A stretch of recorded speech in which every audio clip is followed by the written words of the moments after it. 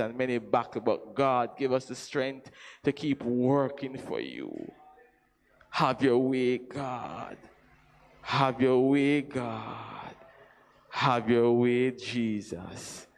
And let your perfect will be done in our life. In Jesus' name. Hallelujah. Could you all shout a praise? Hallelujah. Hallelujah. Hallelujah. One more time, I shout a praise. Hallelujah. Hallelujah. God is good. Hallelujah. Yes, yes, yes. God is good. And all the time. Amen. Amen. You may be seated. We're going to sing another song, but you may be seated. Amen. It says, in the book of God so precious, we are told of Pentecost. Yes. Oh yes, tarry for the Holy Ghost. Pentecost can be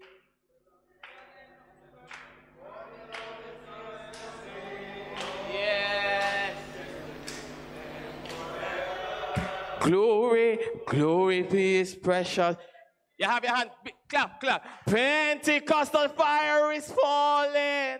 Hallelujah. Praise the Lord, it fell on me. Yes.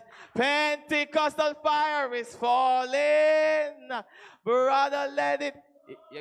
You letting me? Oh, in the book. Yeah, Pentecost can be repeated, for the Lord is just the same. Come on. Yesterday, today, forever. Glory to his precious name. Saints of God can be victorious over sin and death and hell, and have a full and free salvation and the blessed story tell. Sing with me. Pentecostal fire is falling. Praise the Lord, it fell on me. Pentecostal fire is falling. Brother, let it fall on. Verse 3. When the church of Jesus tarries, Pentecostal fire will fall. Hallelujah. Sin and wrong will be defeated. Sinners on the Lord will call. She will march a glorious victory over every land and sea, and lifting high the blood-stained banner. Holiness her motto be. Yes, Pentecostal fire is falling. Praise the Lord, it fell on me. A Pentecostal fire is falling. Brother, let it fall on me. So we sing the power, the purity, the power, the power over Pentecost. One more time. Oh, the power. Yes, and purity within. The power. One more time. Oh, the power. Yes, and purity within. The power.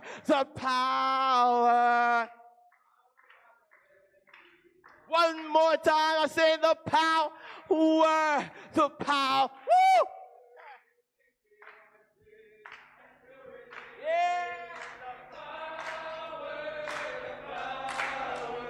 The power over Pentecost. Oh, the power.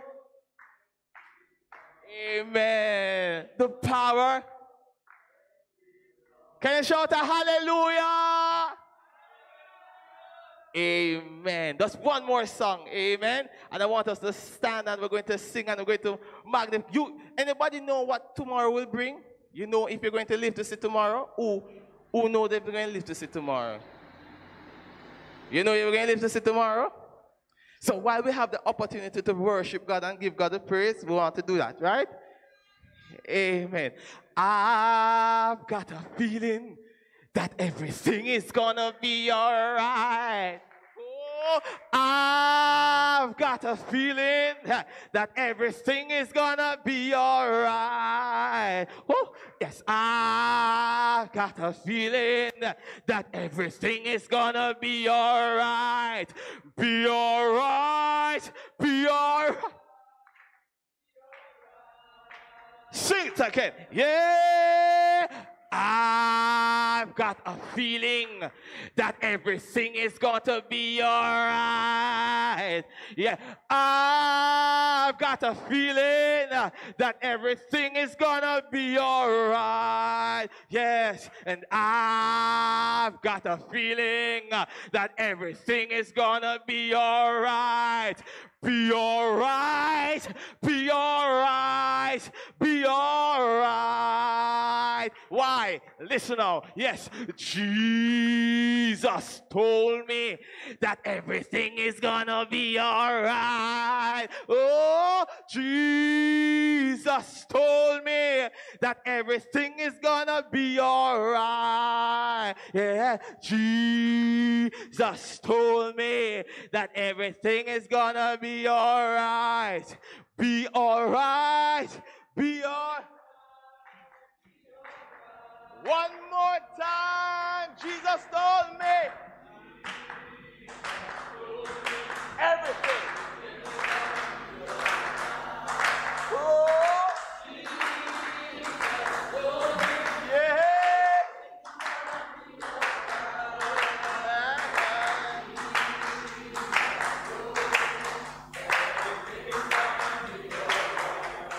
Be alright. Be all. Come on, make a joyful noise unto the Lord. Hallelujah. Amen. Amen. Amen. I'd like to read in your hearing Ecclesiastes chapter 9, verse 10. I think this is one of my favorite verse, especially when the context is in working for the Lord. Ecclesiastes chapter 9, verse 10. It says, and whatsoever thy hand findeth to do, do it with thy might. And it gave the reason to it. It says, for there is no work, nor device, nor knowledge, nor wisdom in the grave whither thou goest. Read it again. Whatsoever thy hand findeth to do, do it with thy might. For there is no work, nor device, nor knowledge, nor wisdom in the grave whither thou goest. Amen. Amen. We're going to pray for this Congress. The Lord will just take full control. Amen. Amen. Dear God, we give you thanks for who you are. Thank you for orchestrating such a moment like this, where we can sit and learn and be inspired and motivated to work for you. There's nothing better to do than to live our life that is holy and pleasing. And the next thing is to work for you with everything that we have. Lord, only what we do for you have any lasting value. I pray for every one of us here, all the pastors and ministers of Region 1 and workers, mission workers and workers generally. Hallelujah, that we will all work for you like never before with one common cause, that your kingdom will be advanced. You're the only superstar, and we just want to proclaim your name, not our name, but your name. Take full control of all the presenters and those that are on their way. We pray you protect them. In Jesus' name we pray. Amen. And could the church say amen? Amen. God bless you. Amen. I now hand over to our presbyter, Reverend King.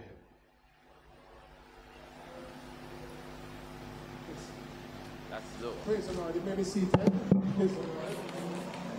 Amen. I was getting a little nervous. Praise God. When at 5:30 we didn't see anybody. Amen. Praise the Lord. Amen. Amen. Praise God. The Lord is good. Amen. The Lord is good. All the time, the Lord is good. Amen. I want to welcome everyone to our Region 1 Congress. Amen. I know it's a little different from most of our congresses have been on Zoom, but I'm not really a Zoomer. I'm not really a Zoomer. I just can't get used to the Zoom thing, you know. I'm not saying anything is wrong with Zoom, but to each his own. Each of us have our different preferences and our unique personalities. And the Lord understands that. And we try to bring that uniqueness to bear on our ministry and our involvement in the kingdom. Amen? And I think the Lord understands that. I know there are pastors who are still struggling with the current time because of the challenges that they face, especially as it relates to the technology and their view of it. Amen? And there are some who are to the far left, there are some who are to the far right, and there are some who are evolving into it. Amen? I remember we started having prayer meeting on Zoom, and at first I was a little apprehensive. But when we started having the prayer meeting, I remember we were sitting, my wife, myself, and my son, we were sitting there, and there was such an awesome, I'm telling you, there was such an awesome presence of God in the place. Amen. And it felt like the awesome presence of God was everywhere that.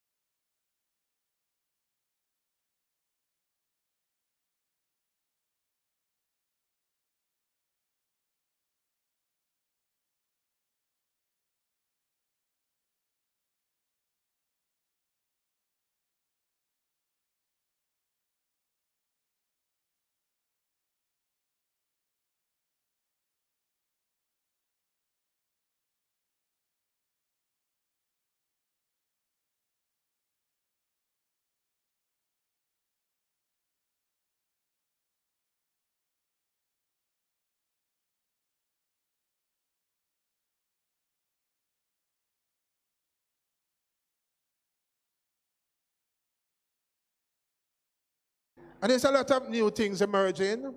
There are persons who want to conduct their baby. And we don't have time to maybe go into all of these views, but there are individuals who want to conduct their baby dedication online. Yes, they want us online dedication. So we'll bring them up on the screen or wherever, and then we dedicate them from the church, but they want to do it online. So No, that is new. I just heard of that. It's not in the protocol. But it's something that persons are asking for. So you need to shape your views on that. Is that okay? And in one case, it's somebody all the way from Canada. They said they are in a deep rural area of Canada where no church is, none of their type of church. Because I've known of persons who have migrated to universities and so on, and where they live, there's no Pentecostal church within miles. And these persons sometimes log into our online portal and they want that type of a support. Amen. And we'll be looking at that later. There'll be a team looking at how to create and minister to our online congregation. So you have members in Africa and Europe and China, but you are their pastor. I had a rude awakening a couple of months ago. I was at church, and one of the young ladies came to me and said yesterday she had a discussion with her online pastor. And she was talking about this online pastor in a very passionate way. And they said they have been interacting and they have been counseling her on a matter. And she has an online pastor. So the world is going down different routes. So what do we do as a movement, as an organization? What is your view on an online congregation? So there's this booklet, the protocols are there. That wasn't envisioned at the time. And someone even asked us to marry them online, asked if I could marry them online. I tell them I don't know the legality of marrying them online, if that is possible. I don't know. They want us to perform the ceremony online. I told them I'm not sure if we can do it, but it's something we have to look at. Maybe it's possible. Maybe it's possible to do an online wedding. That is something we have to look at also.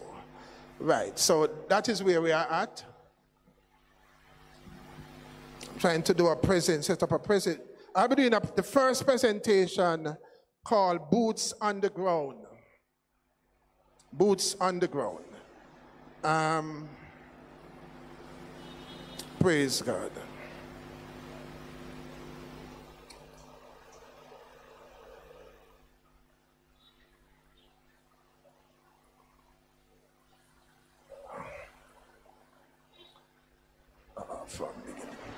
All right, I just want to make sure the slide is up. First century evangelism model, boots on the ground. Boots on the ground. I believe, I'm convinced, while the online portals such as Zoom, YouTube, Facebook is an excellent tool for our members to interact, amen, to provide training and development, and for members to socialize, interact, and communicate, I don't believe it is an effective tool for evangelism and reaching our communities. And I want to say that. Because when I go on the online portals, I don't see any people. There are people from all over the world, but if your church is, say, here, I don't see anybody from Jerusalem or over across the road or Boulevard on it. I'm not reaching my community. I'm reaching people, the uttermost part of the earth I'm reaching, but I'm not reaching my neighborhood. So I don't think the church can abandon its responsibility to reach the neighborhood because we are the lighthouse in the community. I just think we have a responsibility to reach our community. All right? So, Boots on the Ground is a proposal that Region 1 is putting forward to bridge that gap between the online, what do you call it now, hybrid approach.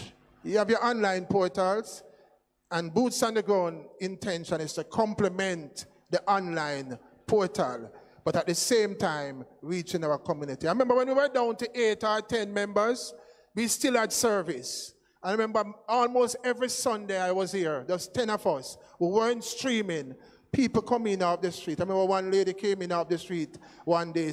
Almost every Sunday, someone came in off the street, and we had to pray for them and assist them. So we cannot close the lighthouse. The Bible said, but ye shall receive power after that the Holy Ghost is come upon you. And he shall, that word is shall, be witnesses unto me, both in Jerusalem, And I did a research recently about Jerusalem. Is Judea was 30 kilometers or something like that from Jerusalem. And when I did my check, it takes us all the way to about Linstead. All the way to Linstead. It takes us all the way to the border of St. Mary, up in Lawrence, up in Tom's Riverside. It takes us all the way to St. Thomas, almost to that St. Thomas area, the border of St. Thomas, into St. Thomas, and cover the whole of Portmore. All of that region, that circular, is our Jerusalem that we have a responsibility to reach with the gospel. And then after we finish with Jerusalem and Judea, we go to Judah, amen, and then we go to Samaria. And after we finish that, we are supposed to go to the uttermost part of the earth. It's such a strategic approach to evangelism and reaching our communities. But if you look at Acts chapter 1, verse 8, that's what the Lord told them to do. But they did not do it. All of them pack up in Jerusalem and refused to leave. The Lord gave them a command, but all of them pack up in Jerusalem and decide, we are not leaving Jerusalem. And look at what happened. If you turn Acts chapter 8, 1 verse 8, turn it around, you get Acts chapter 8, verse 1. And it said, Saul was consenting unto his death.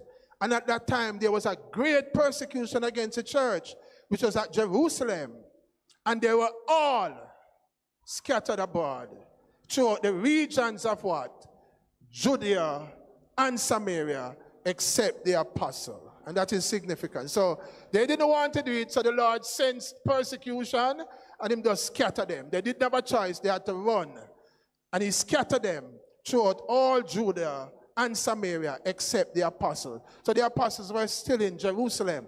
But all the other members of the church were scattered. Amen. And the devout man carried Stephen to his burial. And as for Saul, he made havoc of the church, entering into house and ailing men and women, committing them to prison. Therefore, verse 4 is instructive. Therefore, they that were what? Scattered abroad, went what? Everywhere. And what did? They preached the gospel everywhere. So whether they were on Facebook, they were preaching on Facebook, they were on Twitter, wherever they went and scattered, they preached the gospel. This was not the apostle now. This was the ordinary member of the church that were scattered. They were cultured that way. And then Philip went down to Samaria. The Bible says, how shall we escape if we neglect so great? And that great salvation, talking about the doctrine of salvation. How shall we escape if we neglect? Not embrace or accept, because we have done that. But we cannot neglect that great salvation, which at first began to be. Because of time, I'm going to go through quickly. I want to say the church was born in a crisis. The first century church was born in a crisis. So crisis is not new to the apostolic church. Amen? So we shouldn't get nervous when crisis come. And I think the Bible has the solution to all our problems. It's just that we don't want the solution and we're not looking hard enough. But the church was born in a crisis. And crisis come, when you study the Bible and you go through it, crisis always come to realign the people of God with his divine purpose. And if you can, and you are ministers of the gospel, and I stand to be corrected, and if you can correct me or talk to me afterwards or whenever to say I don't agree, I don't have a problem. We can sit and we can discuss it. But the church was born in a crisis. And I want to say that crisis is not new to the church. And crisis come, whether in our personal life or in the life of the church, is to realign the church with its divine purpose. And we don't have time. Crisis is a tool that the Lord has used throughout human history to realign mankind with his divine purpose. We look at the children of Israel, all the crises that they had, because the Lord wanted to get them back on track. So if sickness come and hardship and all the things that come, the Lord has a purpose. So that every member witness, God's master plan for evangelism, the strategy is Jerusalem, Judea, Samaria, and the uttermost part of the earth. Proverbs 19:21, what does it say? Many are the plans in a man's heart, but the Lord purpose that will stand. You know, this year I had great plans. I had plans to buy, for region 1 to buy tents. I had plans in my head, I want to buy tents. Want to have 4. I was thinking of like having 4 tent crusade the whole year. I'm crazy. I was thinking all sorts of strange thoughts. Amen. I wanted to, yes, operation fail and we have all of these plans. But many are the plans in a man's heart. But it is the Lord's purpose that will stand. I believe the apostolic doctrine of salvation has been restored. I have no doubt. I believe we have the doctrine of salvation. But I don't believe, and you can take me to task on this, this is a strong personal belief, I don't believe the method of propagating the apostolic doctrine has been restored. I don't believe the method of propagating the apostolic doctrine has been restored. The doctrine has been restored, but the method of propagating that doctrine, I honestly don't believe. I have had doubts about the apostolic doctrine. I have had doubts, even in my adult life, even as a minister. I'm being frank with you. You know why I have had doubts? Not because of the churches and the false doctrine out there. I have had doubts about the apostolic doctrine because of our response to it. If I've always said to myself, if what we believe, if we really believe that what we preach and teach is true, then our attitude to it is wrong. If we believe the only way to be saved is baptism in Jesus' name and the infilling of the Holy Ghost, and anybody who don't do this is lost for eternity, then something is wrong with our attitude, and we are very nonchalant about it. And that has always been my concern. All right? So, very quickly, everybody was scattered except who? The apostles. You notice that? And I've always believed that the apostles were wholesale evangelists, and the members are the retail evangelists. The difference between the wholesale and the retail. Amen? So I believe the apostles are wholesale evangelists, and the members are retail evangelists. And I'm going to explain that a little further. If you look at 2 Timothy 2 verse 2, it says, the thing that thou hast heard, this is Paul speaking. He said, the things that you have heard of me among many witnesses. So Paul is talking to somebody, right? He's talking to Timothy. And he said to Timothy, I have passed on some things to you. The same commit now to faithful men.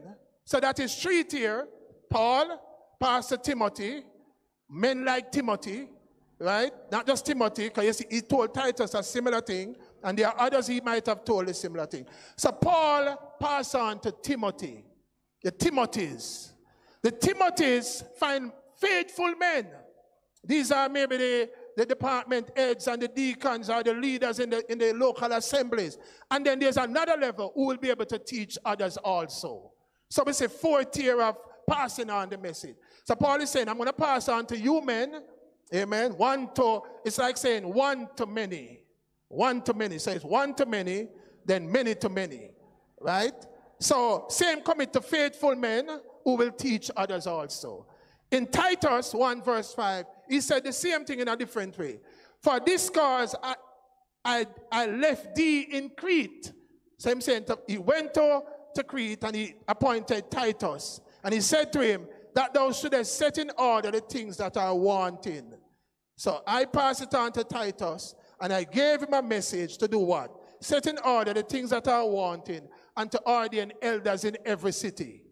So Paul instruct Titus, pass it on to all the elders in the city that I have as I have appointed thee. So appoint you, Titus. You're now going to appoint elders in all the cities. And then these elders now are gonna pour themselves into the saints. Right?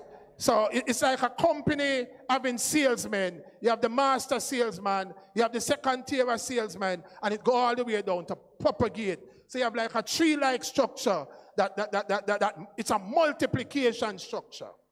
And that's what it is. So this is it. Except the apostles, this is what it says. So the Lord what?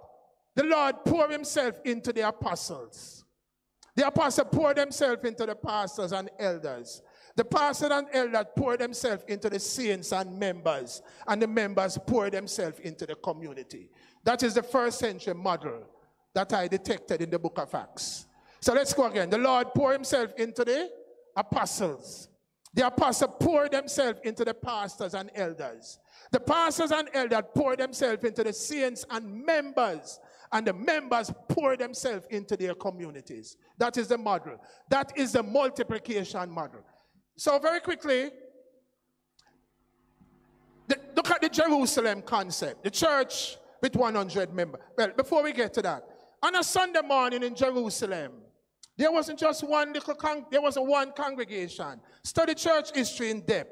What we had in Jerusalem on a regular worship morning was maybe hundreds of small groups all over Jerusalem. I'm not saying we're going to go to that. I'm just telling you what happened in first century. There was like hundreds of small groups of tributaries all over Jerusalem. In these small groups, you have, if you look at 1 Corinthians 14, verse 26, how is it then, brethren, when you come together? Every one of you have a what? A psalms, a doctrine, have a tongue, have a revelation, have an interpretation. Let all things be done decently and in order. So imagine you have 200 small groups around Jerusalem. Each of those small groups would have maybe 3 or 4 visitors. Because it was a community-based thing and they invite out the neighbors, the friends. So if you multiply that by 200, on a Sunday morning, you end up with thousands of visitors in church. Right? But you had 20 members and everybody, it was a church that was built on participation. So everybody participated. It was not like today church, which is a concert hall. The pastor and his team is up there. And the average member is just a member of the concert. They come and they watch the program. And it's like you direct them. So when they say sit down, get up. And as church done, them gone. There is no connection with what is happening. They come for the show.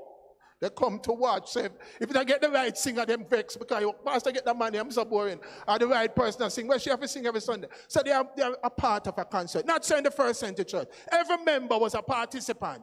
So when you turn up to church on Sunday morning, you have to bring something. And you have to pray about it. You have to bring a song, a testimony, an interpretation, a psalms. And in that little circle, people participate. The Holy Ghost fall. People get the Holy Ghost. And that happens. All right? So that's how the first century church was organized. I'm saying, in COVID season, COVID had brought us somewhat to that point. Amen? And if God is giving us that message, assume, I don't want to speak as a prophet, but if God is giving us that message and we ignore it, then maybe we're going to have to do something else for us to get it. His idea of his church, first, that's why the Bible says in Jerusalem, in the book of Acts, that they multiplied. So when you hear that 5,000 people get the Holy Ghost, now you can say how it happened. It's not there was a big church with 5,000 visitors and 5,000 people get the Holy Ghost in one building. When the report come in on a Sunday morning from all the little elements, all the little groups around Jerusalem or wherever, it add up to thousands of people. When the baptism figure come in, you hear that 3,000 were baptized Sunday morning because every group was having their baptism and their conversion. That's how first century church was operating. So, if, for example, in our assembly, say Sunday nights, we still under COVID protocol, etc. Imagine if we could organize, you have 100 members, and you could get 8 groups, and you make sure they are strategically equipped. You have a preacher in there, you have 2 good singers, you have different type of person to ensure it goes smooth. And you plant them at different points around the community, that different points around your community that maintain social distancing and the COVID protocol. So on a Sunday night, for instance, you'd have what? You'd have 8 preachers out there preaching on the corner. And I promise you, thousands of people will be hearing our message. We'll be filling our community with our doctrine. Right? Because what you're going to do, and I'm not talking about something, for the past 5 weeks we have been doing this. 5 to 6 weeks, we have had boots on the ground. As I see the sign up there. And what we do is we're going to a community. This is the community. There's a little spot here, like a little play field. But right around us are homes. People in them bedroom, people in them house. You see the kids that play over there, sir. So the Rasta man are smoking ganja play over there, sir. This is some people over there, sir, play domino. This is some lady at one shop over there, sir, talk. So it's in the community. And you set up in the middle of them, where them far from you. And you teach them the doctrine of salvation. So they know they must repent of their sin, they must baptize in Jesus' name, and they must receive the Holy Ghost. Thousands of people are hearing the message We are fulfilling our mandate. We don't have to call an altar call if we're afraid them come and COVID. We also, because we choose a spot that we can stand even 6 feet apart. So we are far apart. And we set up a sound box so them loud enough. And we propagate the gospel. A lot of people. And imagine if 20 churches did that, or 10. Split up like that. I'm telling you, thousands on a Sunday night. Not just 5 visitors in our church when we're alone in there and nobody. And we feel so happy. Yeah, we turn up at church and 200 of us and 2 visitors, and we feel like we have achieved a great thing. And we have not achieved nothing. It's a joke. Right? Because, and this is a saints meeting to minister to saints, perfect. But if it's an evangelistic service, then we have a problem. But if something like that, for instance, imagine what's happening on a Sunday night. You'll be ministering to tens of thousands of people. The word of God is quick and powerful, sharper than any two-edged sword. The word will do the work. Amen? Good to have brother Minister Nemard with us. Amen? And he said something on Sunday. He said something that when he went to Burn Shop, in the early days, nobody wasn't coming to church. Church was empty. That's what you say, right, sir? If I tell anything, you can come and when time comes, you can come correct me. And he said, but what they did, they infiltrate the community and going all about and teach the word at the corner shop and give it a couple months and so. These same people now start pouring because you plant the seed. We don't reap in the same season that we sow.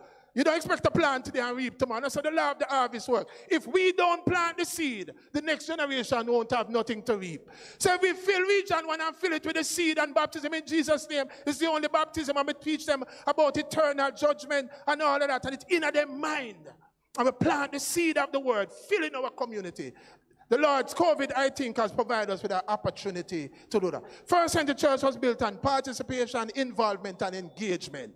Boots on the ground. So like a community location that supports social distancing. All participants wear the mask, observe protocol. Participants with the requisite skill. Teach the doctrine of salvation and eternal destiny. Benefit of the boots on the ground, fulfill the mandate of the church. Go into all the world and preach the gospel to every creature. The Lord gave us the mandate. We can't fill them, we can't do anything. We must do our mandate. The Lord will do the rest. Promote and recruit members for the assembly. So the strong suggestion is, and I'm going to close, is that all of us, this is where our online hybrid come in.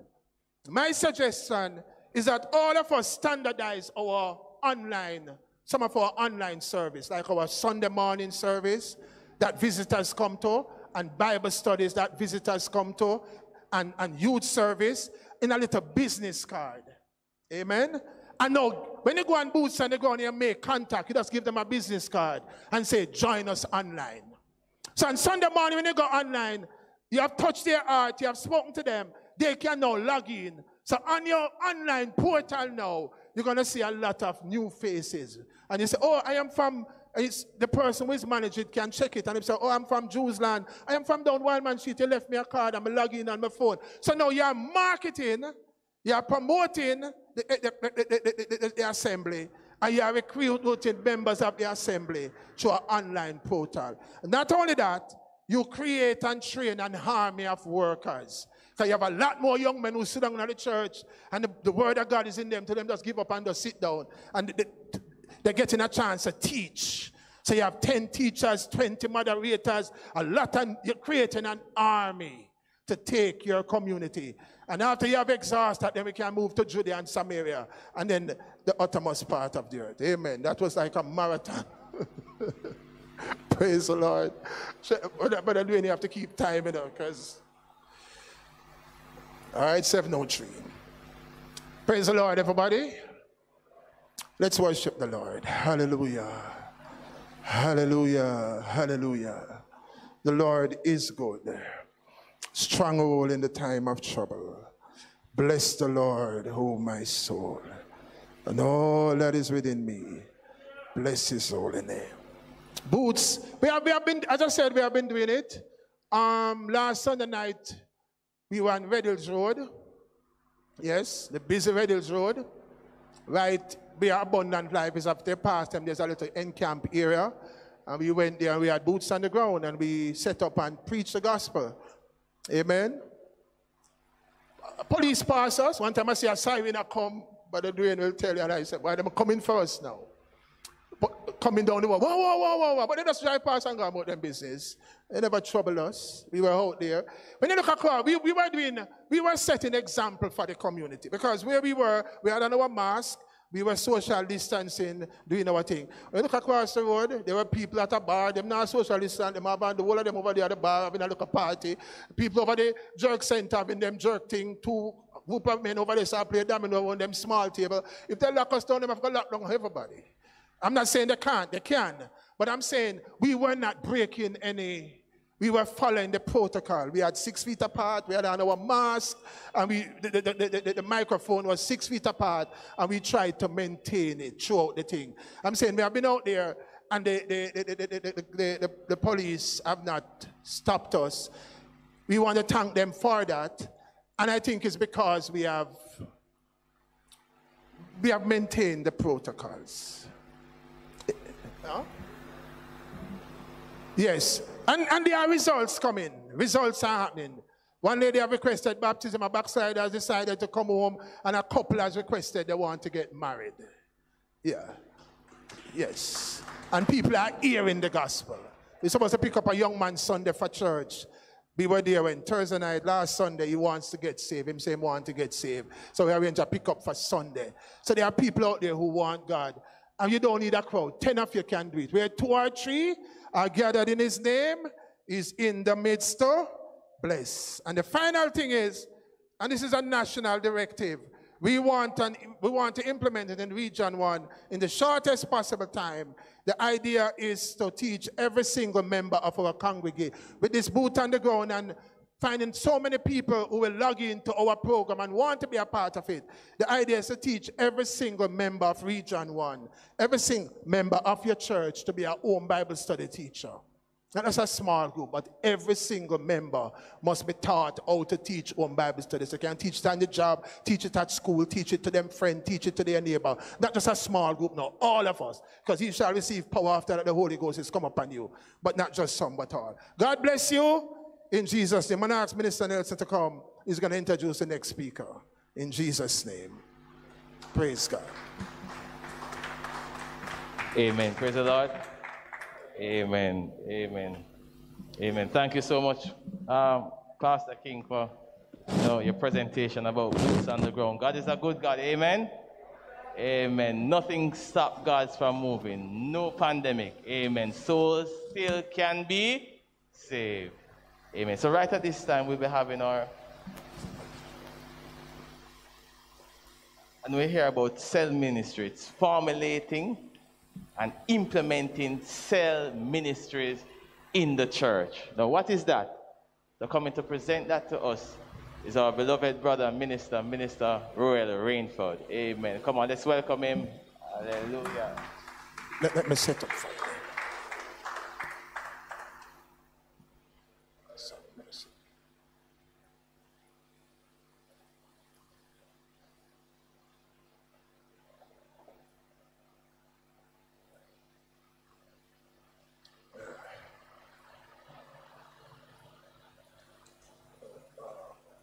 Cell ministry.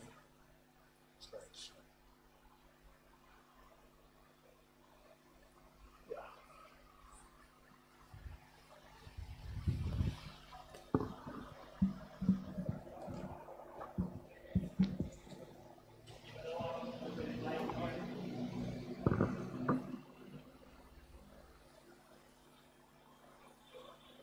Praise the Lord, everybody. Praise the Lord. Praise the Lord another time. I want us to go on here. Greetings to our ministers, our pastors, brothers and sisters in Christ. Greet you all in the wonderful name of Jesus. All right, so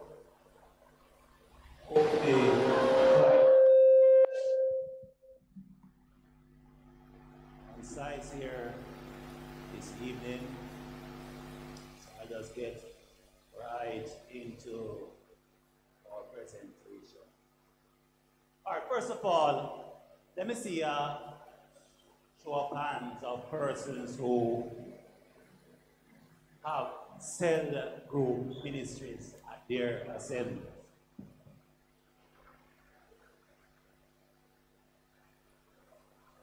Cell group ministry, you have that at your assembly. Let me see your hand. Group ministry, you might know it as that.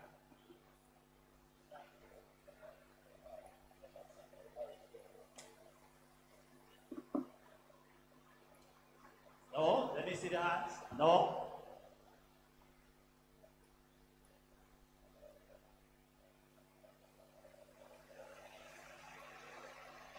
Yeah, yes, yeah, this is better. So let me see the show of hands. Cell group ministry. Yes, okay. All right, so hopefully you can get something from this presentation. And let me as well greet my pastor who is not here. And a lot of the information that I have here is because of his leadership in our own assembly at North Kingston, our Pentecostal sanctuary. All right, so I start with this scripture, thou shalt love thy neighbor as thyself. Second great commandment, as you know, found in Matthew 22, verse 39. And this is very important because that is the basis of the whole cell group ministry, is to further that commandment to us. All right, so what is cell group ministry?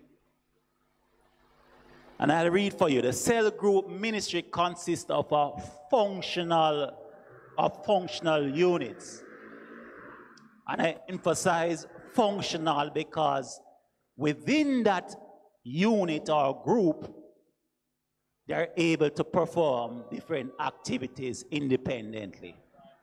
So it's a cell group ministry consists of functional units or groups formulated from the whole body of the church or assembly that is geared towards ensuring the well-being of each member of the group, and then by extension, all the members of the assembly. So simply what we're saying is, within the church, we are creating groups within the church, not breakaway groups, really. Not groups that go in depart, but groups that form smaller segments of persons, of members of that whole assembly. Amen. So that's really what the cell group ministry is effectually trying to do. So you might ask, why CGM, cell group ministry? And it's simple. It allows for an easier or more efficient management of the assembly.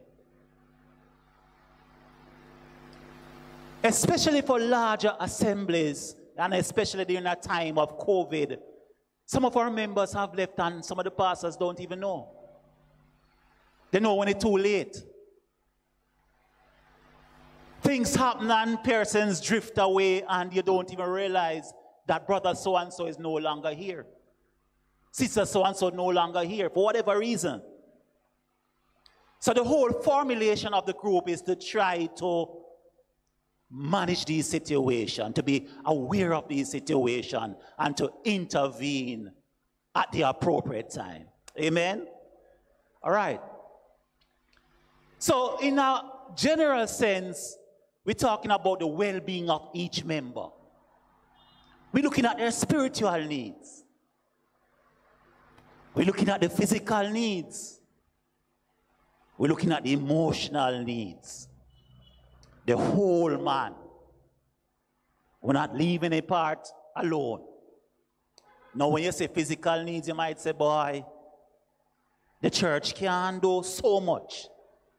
Especially the resources are stretched now, but even in a small way, to be aware of some of the challenges that individuals face and to make small steps in trying to address them means a lot to that member or that saint. Amen? So what we're trying to do is to understand that the pastor can't see everything. Poor pastor, sometimes he's so busy in the whole management of the church. And sometimes some of these things slip away. No fault of his or her. So what we try to do is form smaller groups within the church, under the leadership of the pastor, ultimately, that we are aware of all the situations and issues affecting the saints. Amen. Everybody follow me so far? Amen. All right. So, before we even start in thinking about creating the cell group ministry, there are three important things I suggest that we need to be aware of. The first one is very important. You need to know who are the available leaders that you can ask to lead these cell groups. It's an important function.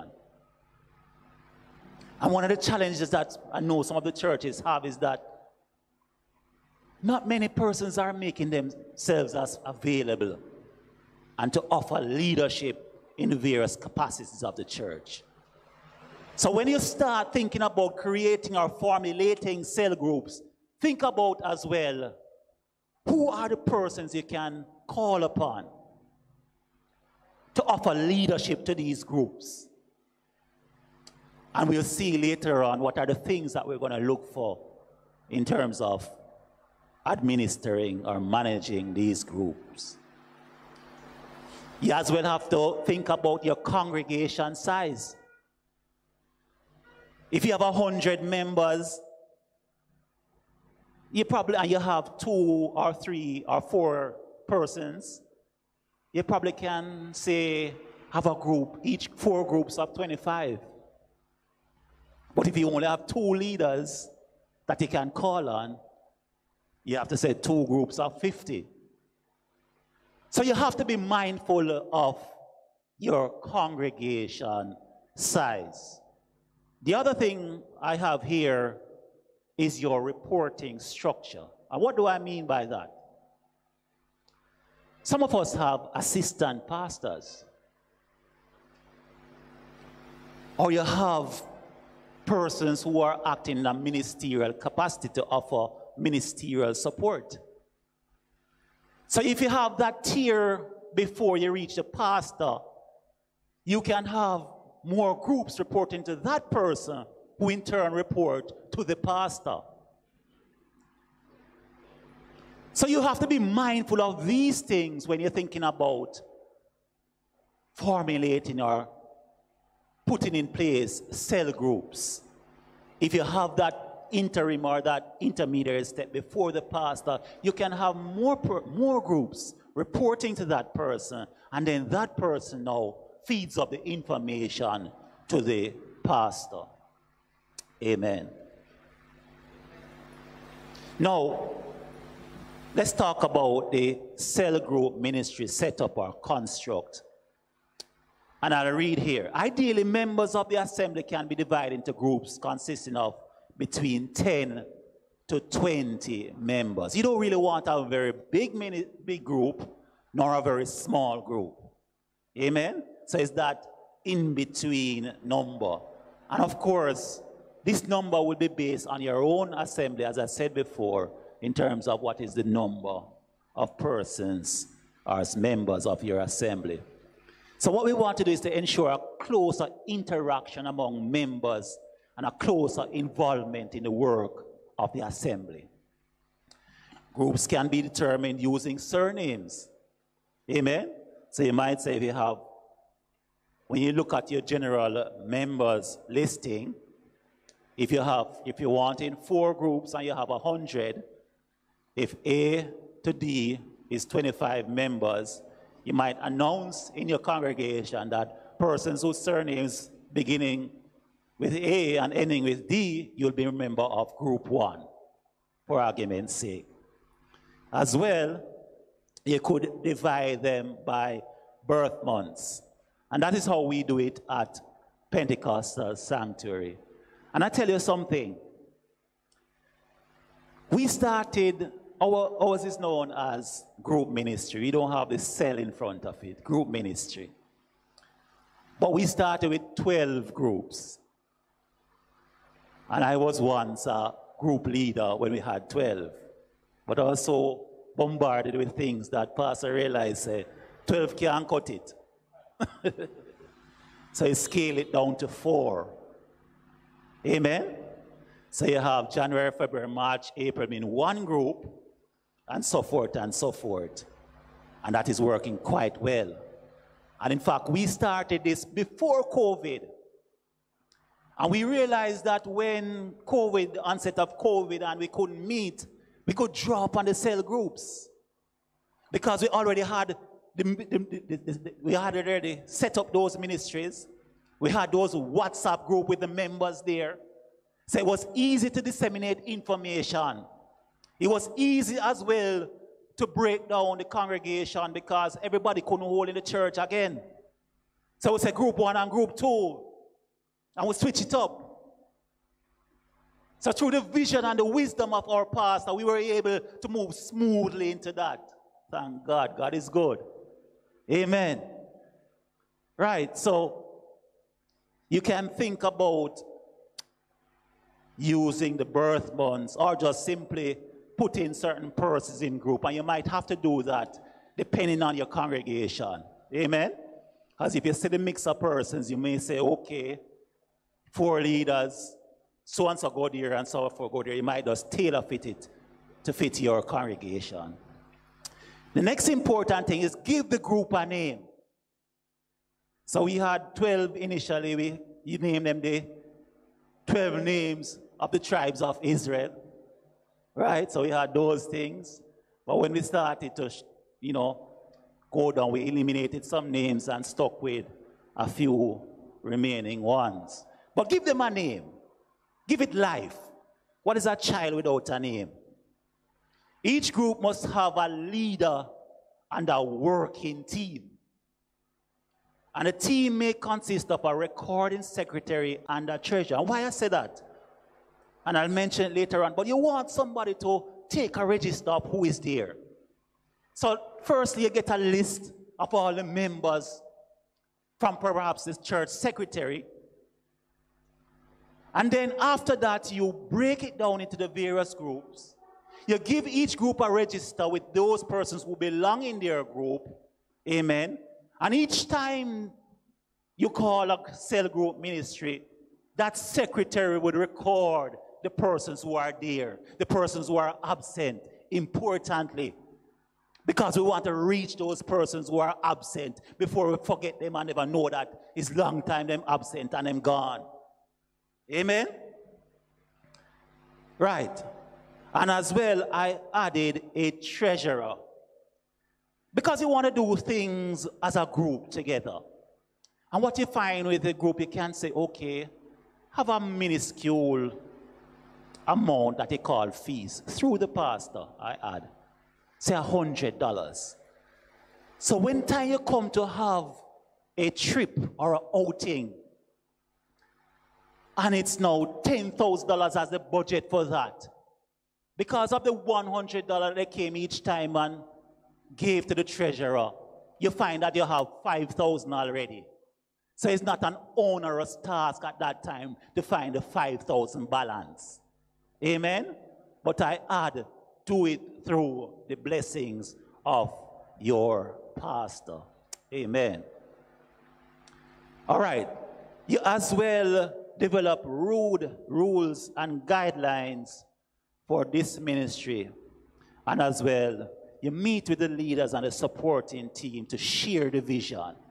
Amen. Do it a workshop, ideally. Each cell group ideally meet at least once per week or every fortnight. Amen. And what I say here are recommendations, but how we started as well, we chose a night that they already would have been coming to church.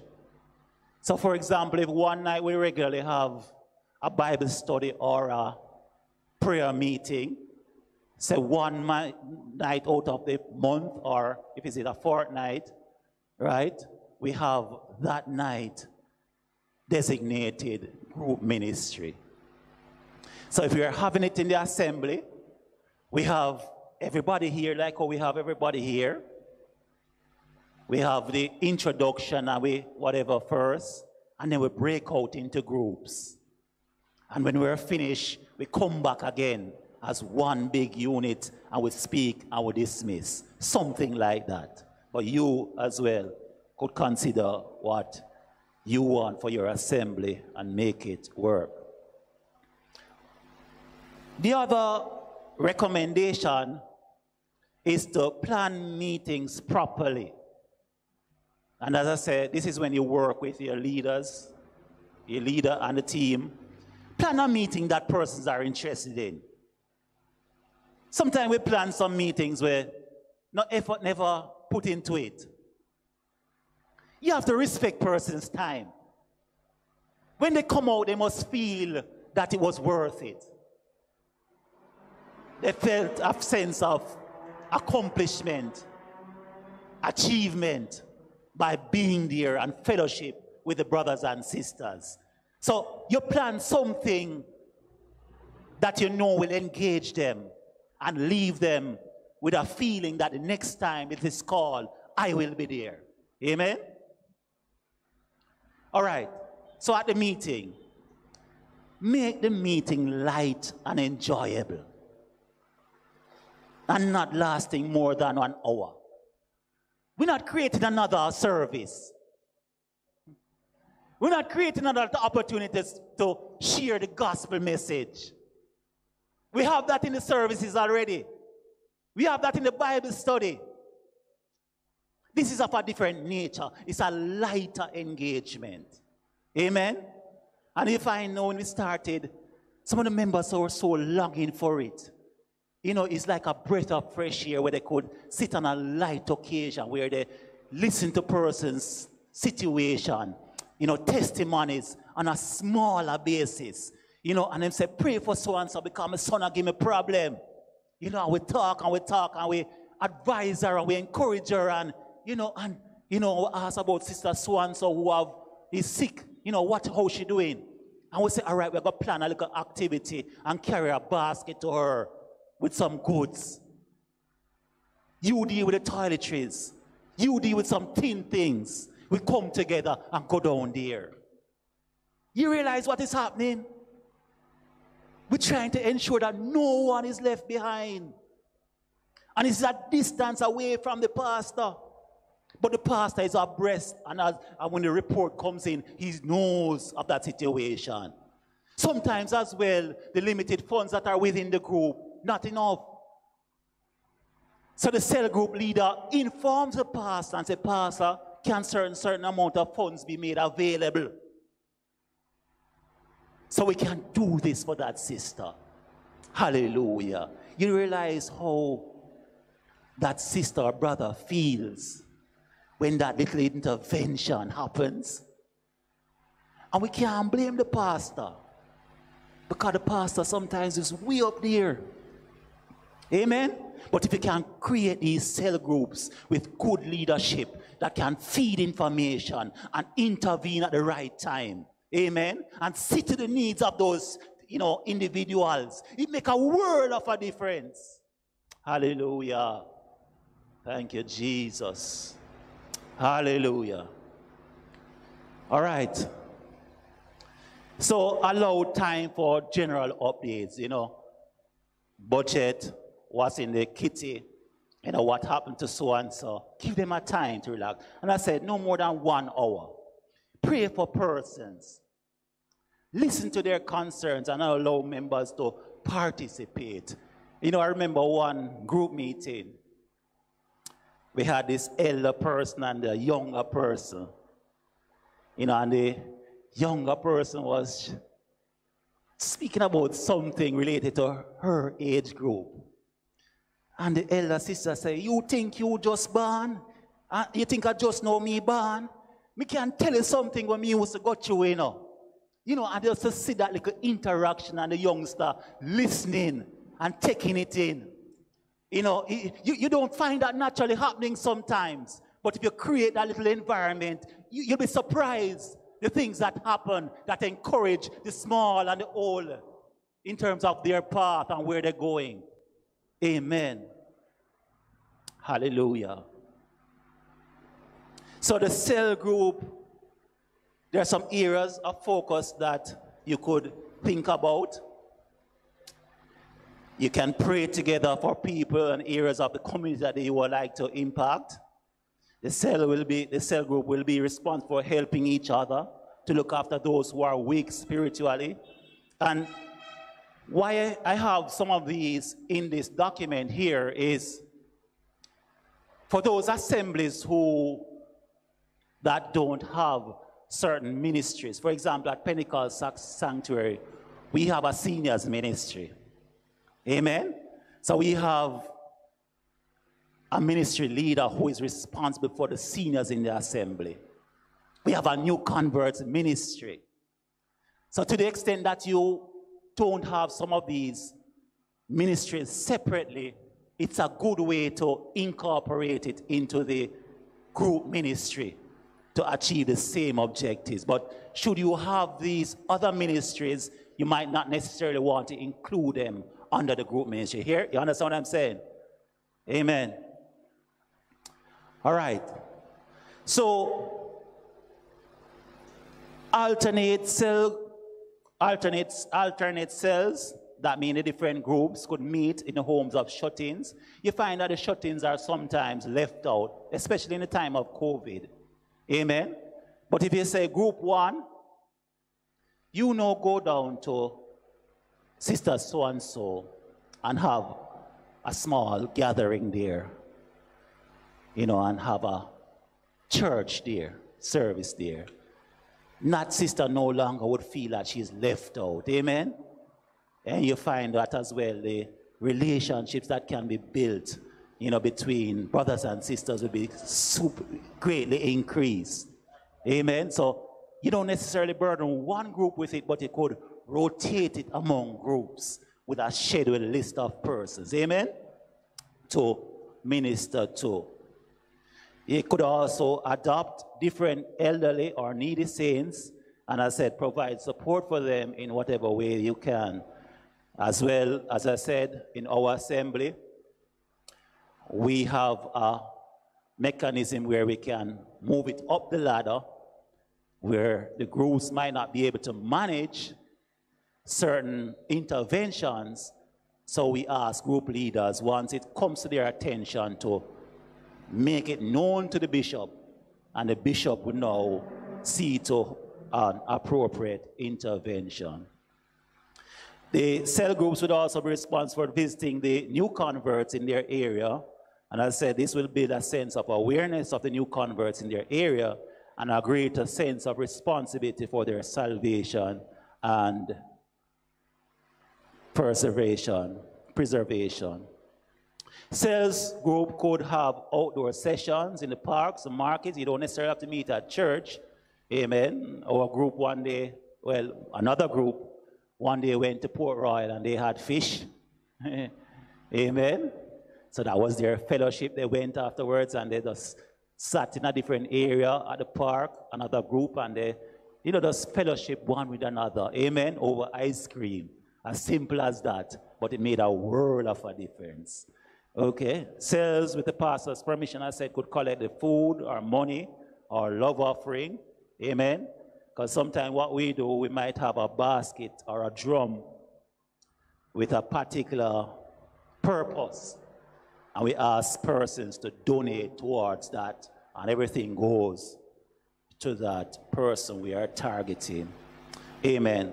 Another one I want to share with you, and I say I thank our pastor, Pastor Robert Ellis, as well, because there are so many initiatives that come from him that I believe is worthy to be shared. Another thing is to help use the cell group ministry in your evangelistic effort.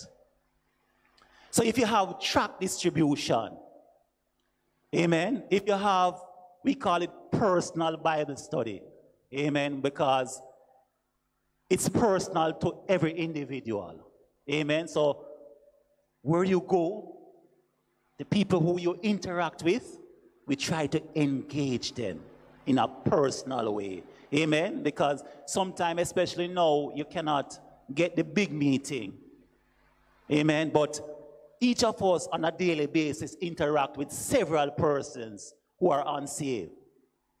So we call it personal Bible study, where we target individuals to have a study with. You may not have that study or to do that study, but you can get that person to have a study with a trained personal Bible study teacher. Because what we did as well, we trained a core set of persons to teach personal Bible study. And another one, first-time visitors. Now, what I mean by this now? So what we have done is, through the group ministry, we formulated a competition. Amen? Whereby, how many tracts you have distributed by the group? So if your group is your 10, my group 20, another group say 20 or 10, so it's 15 all. Say that is worth 10 points. So because you gave out 10 out of the 50, you get 10 out of 50 times the amount of points available. So we award points for the various categories. So if you as well, your group, encourage 4 persons to visit church in that particular quarter, we do it quarterly in terms of the awarding of the winner of the competition. So your group performed well by inviting more persons to visit the assembly as first-time visitors. We award you based on how many persons you invited compared to the next. So quarterly, what we do now is announce a winner for the quarter in the evangelistic thrust. Are you surprised to see how the group starting to compete? It's just perhaps a cake at Price Mart, you know. But they're so engaged in trying to outdo the other group. And they start to work as a team in trying to reach persons and working to evangelize. That's the creativity that you can come through with the group effort. Amen? Amen. And I'm touching down. So, possible format for the meetings, and this is just a recommendation. You start with a prayer, the worship. You know, you could have a topical Bible study, a little discussion, question and answers, you know, prayer. You can adjust your certain group leader, tailor fit it, but ensure that it is light. We don't want a heavy service. They don't want another heavy service. It's really about fellowship, sharing, and they're just encouraging each other through their journey. Amen? Amen. So I believe we have one last slide. And in closing, cell leaders should see deepened fellowship and greater unity among the saints, more prayer and more answered prayers, more souls saved from their area, and the retention, importantly, retention and involvement of more of our members. Amen. If these are not seen, and the leader should not take the necessary steps to ensure that the program works. And I encourage you with this because you're not going to get it right initially. As I said, our start with 12, we have to scale down. But you just have to constantly work at it, encourage them. Amen. The follow-up activities especially, because saints like to see when things are followed through on. Amen. God bless you all. I hope that you would have learned something from my presentation. God bless you all.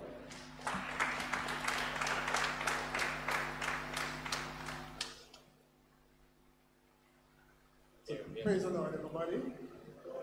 Let's just worship the Lord a minute. Hallelujah. Bless the Lord, bless the Lord. The Lord is good. The Lord is good. The Lord is good. Hallelujah. Praise God. Praise God, praise God. We're going to be going into our next presentation, but we want to take 10 minutes. Is there any questions on the first 2 presentations? Just for 10 minutes, and then we'll go into our next presentation. That's not right. There's a vehicle that is blocking a gate. It's 9559 JC or 9339 JC. It's 559 or 339. They are blocking a gate. Right. Is there any question on any of the two presentations? Yes?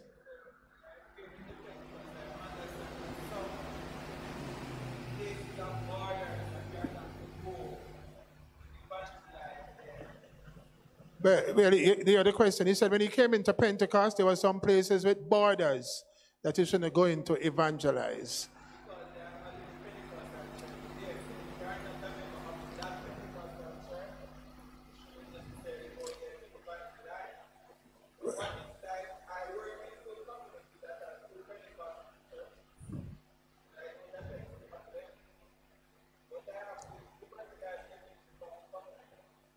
Any feedback on that one? The question was, if you're in a community where there are other Pentecostal churches, are you free to evangelize those areas, or you have to respect borders? You heard now, Minister Smith? Pastor Gerald Smith, you heard the question? Yes. Yeah. It is different, the fact that he's already in the neighborhood, but my understanding, when you're going into a new community, if there's a Pentecostal church there, then you're an apostolic church there, then you then you respect the borders, or you consult with the pastor and you make an arrangement or something like that.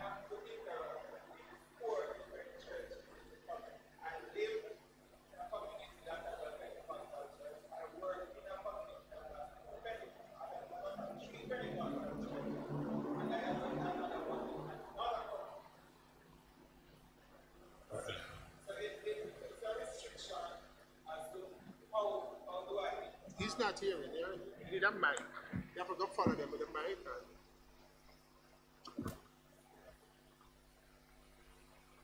Just wipe it on. I was looking at the borders that are established, and I was saying, I live in a community where there's a Pentecostal church. I do not now attend that Pentecostal church in my community. I also work in a community that has 3 Pentecostal churches in adjoining areas, and they have students and parents from all those areas. So sometimes it brings about some form of restriction as to what to say, what not to say.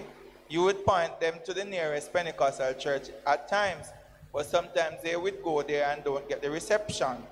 And also, when you live in a community where there's a Pentecostal church, it puts a restriction as to how do you evangelize to your neighbors, because your neighbors would want to go to church with you, but you are not going to the church that is in your community. Just a quick answer, and personal evangelism has no border.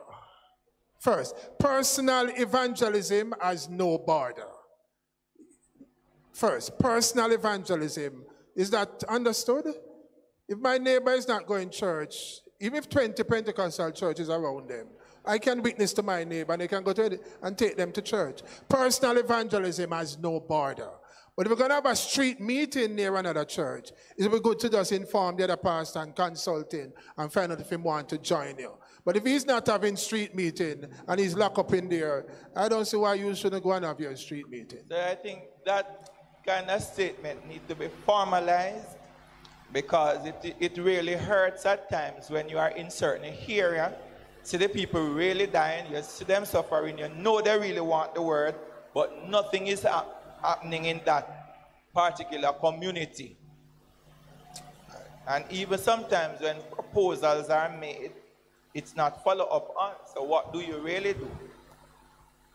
Any other response to that? Any other answer? Any other question? We still have 7 minutes. Yeah. Pastor Smith, Mike, you need the mic here. You could just... You could use these away. You could walk with it.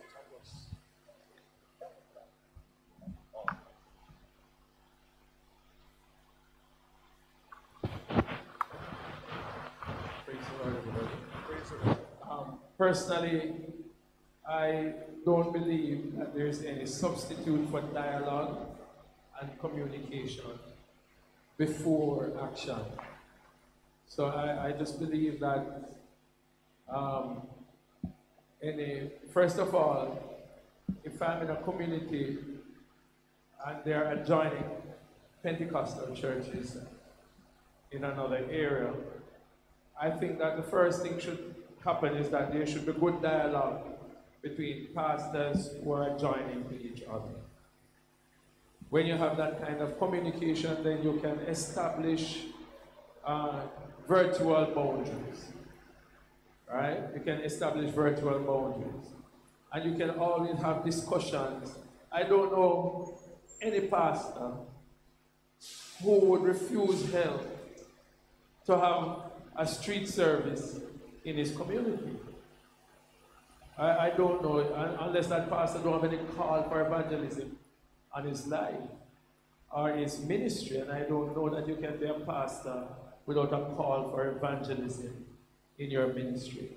And so if a number of churches, or I know churches who are not going out on the road, and that is because of other reasons. Sometimes they don't think that they have the kind of equipment that would allow them to make the kind of impact that they want to make. And so they're not going out. But if there's another adjoining pastor who has the equipment, I don't see how that another pastor would refuse the assistance in this community. Persons get a little bit edgy because they think that their community and the persons in their community, they'd like to see them come to their assembly. And every pastor feels that way. I don't know if anybody would like to know that somebody that is just near to their assembly is gone all the way 4 or 5 miles to another church. Praise the Lord. But if that is what happens, that is what happens. But I think that we just have to have dialogue and communicate with each other and trust each other in terms of how we behave as pastors. We still have 4 minutes for the 10 minutes. Any other question on the presentation? Praise God. Maybe I could use it to interject. For boots on the ground, one of the things we want to do, the region 1 has equipment. What we're thinking about rationalizing our equipment, I think we have about 10 boxes. We are thinking of getting some additional mixer, and we could split those equipment into 5 set of operating outdoor devices so we can use. So if you are a pastor, if you are at a church, you identify an area that meet the criteria. Remember, all protocols observed, no more than 10 to 12 persons on the site, because public gatherings should be more than 15, so there'll be no more than 10 or 12 or 15 maximum, or, standing 6 feet apart, wearing the mask, observing all protocol, teaching or preaching the gospel in the community. All protocols observed.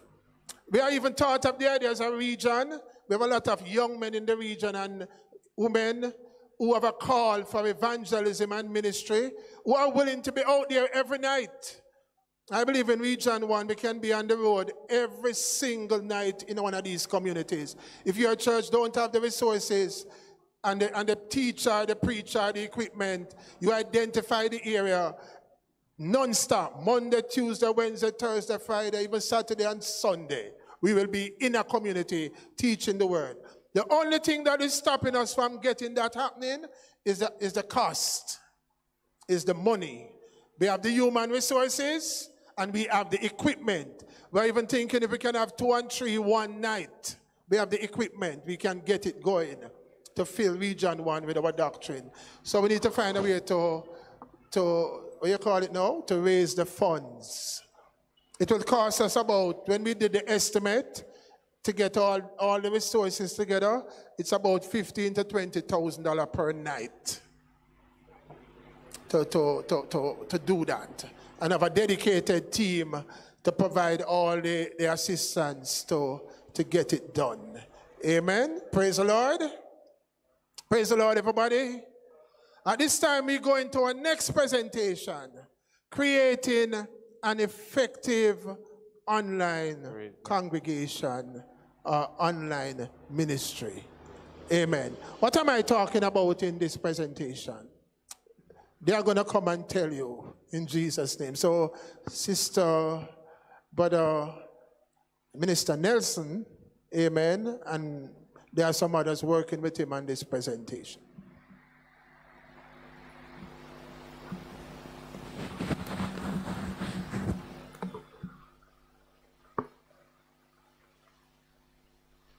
Amen. Praise the Lord, everybody. Amen. If you're happy and you know it, say amen.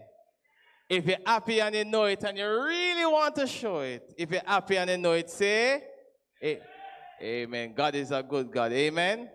Amen. So we're so delighted to be here. A group of us came together, myself, Minister Sheldon Smith, and our beloved sister, Sister Tanisha Rainford, and we work together in terms of establishing, or putting this together, this presentation together, creating an effective online congregation. Amen. Creating an effective online congregation. 1 year ago, or maybe let's say 1 year ago, if you have ever mentioned, ever mentioned it to a brother or a sister, or maybe to your leader, that I'm going to stay home and I'm going to stay at service by Zoom or online, maybe you get a sharp rebuke. If you ever tell them that I'm going to be on Zoom 1 year ago or 9 months ago, Pastor or my brother and sister, I'm going to stay home and I'm going to be on Zoom. You get a sharp rebuke. But look what this pandemic has done. There's a paradigm shift. And I tell you something, nothing can stop the church. When there's crisis, we have a God who you can find treasure in it. Amen? Amen. And right now, so in Acts chapter 1 verse 8, it says, but ye shall receive power after that the Holy Ghost is come upon you, and ye shall be witnesses unto me both in Jerusalem and in all Judea and in Samaria and unto the uttermost part of the earth. And many times we think, and a year ago also, if we want to go anywhere, the first thing will come to our thought is a plane. But now technology has broken those geographical boundaries, and it has birthed in process, or birthed to us what is called an online ministry. Now, what is an online congregation? An online congregation can be referred to an internet church, an online church, cyber church, or a digital church. And this refers to a wide variety of ways that church groups can use the internet to facilitate our religious activities, particularly prayer, discussion, preaching, and worship. But an online congregation is a part of an online ministry. We have to now see this thing as a ministry, and see this ministry as an agent that can reach the world. So your church can be a church without geographical boundaries. You can reach the lost, not just in your community, not just in your country, but also in the world. The scripture says, and this gospel of the kingdom shall be preached in all the world for a witness unto all nations, and then shall the end come. We need to spread the gospel. And an opportunity has been created. It was always there, but it's now pronounced right up in our face, technology. And we can use this technology to win the lost anywhere in the world. Now, what is this goal of this online ministry? First, to share the gospel. You have to see this online ministry as a tool in which we can use it to share the gospel. Now we can become a global evangelist by right here in Jamaica. We can become a global evangelist right here in Jamaica, sharing the gospel, the experience of gospel. We can use it to explore Bible doctrine, strengthen our faith, and prepare persons for end time. What we have now is not a congregation. We have online viewers who every Sunday might just tune into a particular church and view it. No, we want to move from viewership to conversion, to involvement, to retention.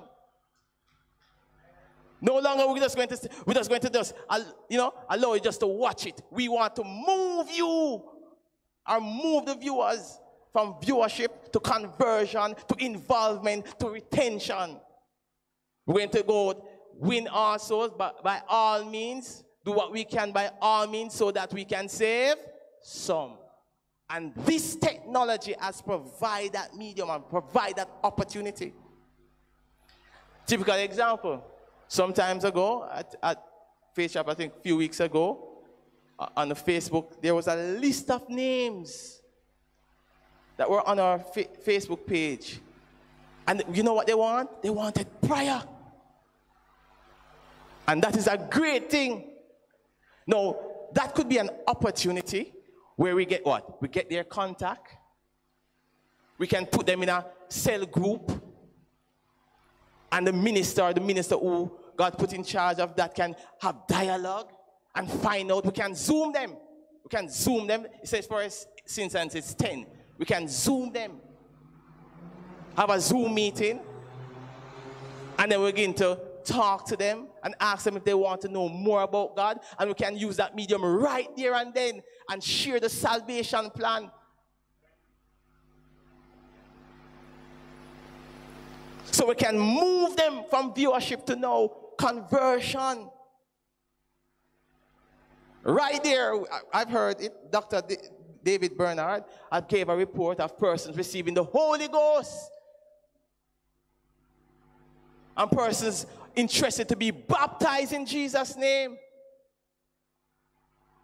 And persons who have received healing. The Holy Ghost don't know no geographical boundary. So you can be right here and somebody gets saved in Spain by the power of the Holy Ghost.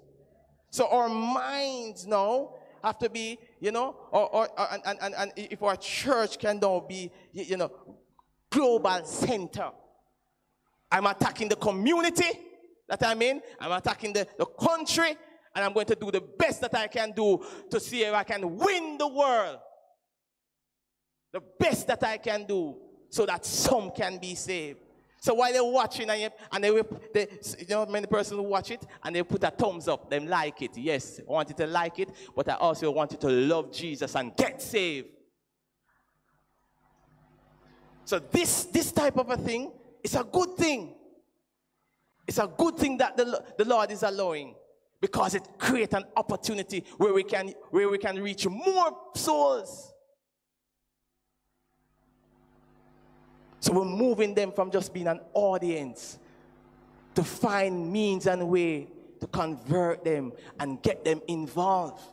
So like we have a screen and stuff, and those persons who have been share the gospel and get saved overseas, you know what can happen? On a Sunday morning we can say, praise the Lord everybody, praise the Lord. Right now we're going to ask Brother John Brown. He's all the way in Africa, or he's all the way in China, or he's all the way in Paris, and he'd be reading the scripture. Brother John Brown, go ahead. For God so loved the world that he gave all the way. And we are right here in Jamaica. And because of the impact that we have in that foreign land, that person, by the power and the help of God, can save many. Because of this little island in Jamaica. So even though we are in a third world country, we have a first world mentality that we are attacking the world and see how much we can save some. Come on, if you love God, put your hand together for God, man. Come on. Come on. Amen. Amen. Amen. maybe don't get carried away. You know? I'm enjoying this Jesus. I'm enjoying this Jesus. And for the rest of my life, my time may be short on earth, and whatever time I have, I just want to give my best. I'll just lift your hands one more time and just magnify the Lord. This is all about him. We're going to go full 100. Give him everything that he wants. And that's why saving the soul is what he loves. And that's what we must do. Everything. So that we can save some. Hallelujah. Oh, God. Oh, Lord. Now, another goal of the online. So we look at sharing the gospel, which is one. We look at the other goal is to grow your church membership. Grow your church membership. To have a global status to it. And that is the whole aim of to win the loss. Another is meeting the community needs. How do we do that? No. Anywhere we go, there's always challenges. People going to need counseling. You can stay right here as a pastor, as a minister, as a brother, as a sister, and come to somebody who's depressed, suicidal tendency, maybe marital issue. You can stay right here and counsel them. A matter of fact, somebody who may be possessed with demons, just zoom them, right, brother? You can phone them too and zoom them in. I say, don't know how that. Do all we can do. It can work. It can work. It happen. It happen. Zoom them in. Bring them in. Zoom them. And you stay right here in Jamaica and deliver them. Remember, you know, it's not by might. Hold on. You think it's you, your little strength? Your little strength going to do this thing here? It's not by might. It's not by power. But it's by the Spirit of the Lord. Is God going to do it? Hallelujah. And God has created a forum where he must operate. And we must allow him to operate. Use every medium as possible so that God will be glorified. Oh, God. Let me run on. No, prayer session. Somebody from Africa can be sick. All you just want them to do is just have them cell phone and carry the cell phone straight where those persons are. And you are on the line and zoom them in and pray for that person that is sick. So you are visiting the sick and you are in Jamaica. And the sick is over there in Africa. Or Canada or Mexico. So we can meet the community needs. We can provide counseling, prayer session. We can even minister to the shut-in and the elderly over there. Bring a TV, a nice little flat laptop, and zoom them in and we can pray for them and be with them. And tell them how much them look good. Elderlies, and encourage them. So that's one of the goals. And another is involving the youths. The young people are tomorrow's leader. And they love the technology. So this is a way of involving the youths. That they remain focused. They want to serve God. Come. Yeah, involving the youths. With this technology, what can happen is that you can use it to have Sunday school with persons overseas, Bible study. And we can involve the youth, develop the prerequisite skill. And those who might not know it, carry them in and make them be trained. So what happens with that? We can now begin to teach the youths home Bible study. So they can conduct home Bible study. Woo. So some of the online platforms like social media, which you know, Facebook, Instagram, YouTube, podcasts, etc. The conference platform, Zoom, Microsoft Team, WhatsApp call, even the WhatsApp. You can get a group of them on a WhatsApp and name it the International Saints and provide a lot of opportunities for them by talking and conducting prayer meeting and sending some scriptures and encouraging word. No, let I tell you something. Let I tell you something. Technology is powerful. My beloved minister, my brother and friend in Christ, Minister Sheldon. And what he had done is, when we're on the boots on the ground, he normally videos it. And when his thing go, it go very live, wide, worldwide. A lot of people see it all over. Because of what is being, and that is why what we need to do, we need to publicize Christ. We need to promote Christ. Christ must be seen in the world. Because of that, somebody wants now to dedicate their baby. What we're going to say? What we're going to, well, okay, leave that for the elders. But what are we going to do? They want the baby to be dedicated. I know it's our tradition, you know. COVID come at a place, you know, it's going to shake certain traditions, you know. It's going to, yeah, it can shake it. But they want the baby to be dedicated, and they want the church to dedicate the baby. Where they're at now, they have maybe some internet problems. So it seems that they're in an area that maybe there's a possibility not. Church is very far. And this is an opportunity where we can minister to them, doing these little things, dedicating their baby, and then minister to them.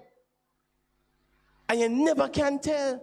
They can end up being saved and winning more souls where they are. So using these media create this opportunity where men will know Christ and be saved.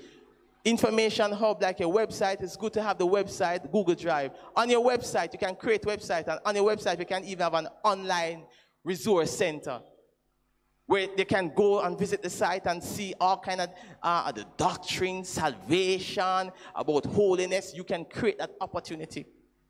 And it can be so intimate that they can say, which church you attend? I attend such and such church in Jamaica. This person is my pastor. So the pastor go to them house by what? Zoom, and pray for them. God has created opportunities. God has created opportunities where we can not just have a community impact or a nation impact, but also a global impact through technology and through this online ministry that can be birthed in your church. It's so good to have our beloved Sister Tanisha Rainford, and she'll be coming right now to share in this presentation. Praise the Lord, everyone. You can hear me well? All right. Can hear me better? Yes, yes. So this online ministry, who would have thought, as Brother Nelson said, that we would have been here at this time? Praise the Lord. But we are here, right? And I believe that we're living in some exciting times and extraordinary times. Praise God. God has carried us out of our comfort zone for us to realize that He is in charge and He is piloting the way. Praise God. So we just have to hold on to what is true and go forth with God. But in all of what Brother Nelson said, we might be wondering, man, this thing is expensive to do. Some of us as churches, we have started it already in Region 1. Some of us are well on our way, like Pentab, that has been there for quite a while. North Kingston, who has a ministry in it. Some other churches have their ministry, and some other churches are just starting out. But this is a beautiful ministry, and you can do it no matter what your circumstances is, or circumstances are, rather. The cost of an online ministry can be free and limited, depending on what you're working with. Praise the Lord. Hallelujah. Who knew about Zoom long ago? Only some persons in corporate Jamaica that were using Zoom because they couldn't meet as they ought to. You have other conference platforms that are also free, not only Zoom. Zoom is now popular. You know why it became popular? Because the person who made Zoom was running on the Republican ticket for the U.S. elections. What was his name again, Brother Ruel? Jan, that gentleman. And it became popular then, and it had a lot of deficiencies when it started, but it moved on. But there are other platforms. It's a limited setup cost. The only thing that you might have that is a constant cost is your internet. And as a country, we have been suffering in that regards, right? All of us have been suffering because the network is overloaded now because of all of what is happening island-wide, right? Software and hardware costs you might have to, but those things are limited. Some of the most beautiful services that we might think is using some high-tech and high-definition video camera is just using a cell phone. Just a simple cell phone that has great graphics. That's all it's using, with an audio cord that plugs into the mixer board, and that's it. And we might think that, wow, this church has a beautiful system going, but that's all they have. And they are making it work, right? So it doesn't take a lot. You just take a phone, you plug it into the audio, into the mixer board, and you have internet there, and you can go. Some persons might think that even Zoom use a lot of data. So I had to test it out. One night, we were having a meeting at church, and I had set up the meeting, and there was an island-wide power outage, or in most areas. And I had data on my phone, and I was the host, and I had to run the meeting on my data, because persons were coming on because they are all over, and they might have light where they are. And my one day, the first part of the data, what is it? 1 day, 500 megabytes. It ran my Zoom meeting. I was surprised. But when you turn on the video on a Zoom meeting, it uses more bandwidth. Or when you turn off the video, it uses less bandwidth. So you can run an hour service right on your 500 megabyte Zoom data. Right? So sometimes it is limited of information, why we think that things cost a lot. But it doesn't have to cost a lot. The online ministry has to have a team. This is now a ministry. It's not a little part of the church. It has evolved into a ministry, because there are people there that we have to minister and cater to, and it needs dedication. I can tell you at our church, and I'm going to use some examples. We started out with just a media ministry at church. And the media ministry was set up just to project the songs on the screen, right? Upload some photos to our Facebook page so persons in the diaspora can see what's happening at North Kingston. We didn't used to put up videos. We just used to put up pictures, right? And any information that is happening, if we're having an evangelistic service and any other thing that we're having, right? So we just had a media ministry. And what used to happen just from that is that we used to get persons who are interested by what they are seeing. A lot of people, and that's what marketing does. You appeal to the senses, the eyes, the ears, what you can see, what you can hear, what you can taste. That's why Grace have tasting in the supermarket, because when you taste it, you bite.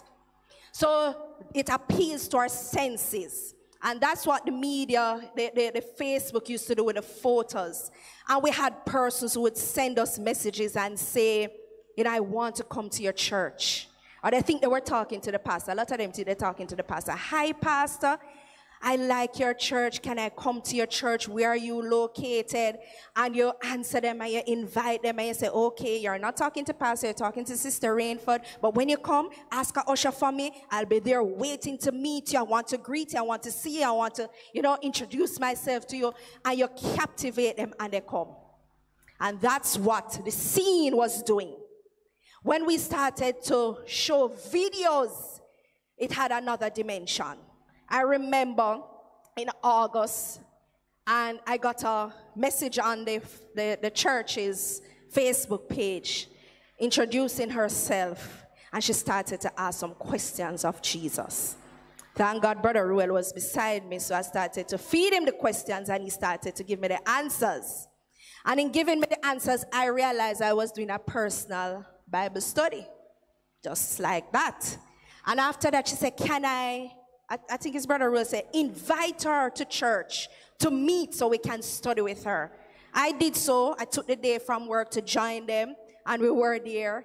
And she came to the meeting with Brother Rainford, and he had his personal Bible study with her. And from that, she started to come to Tuesday fasting. And from Tuesday fasting, she was at Sunday school, new converts. And she was engrafted after that, Brother King, into the group ministry now. She's on the WhatsApp group link.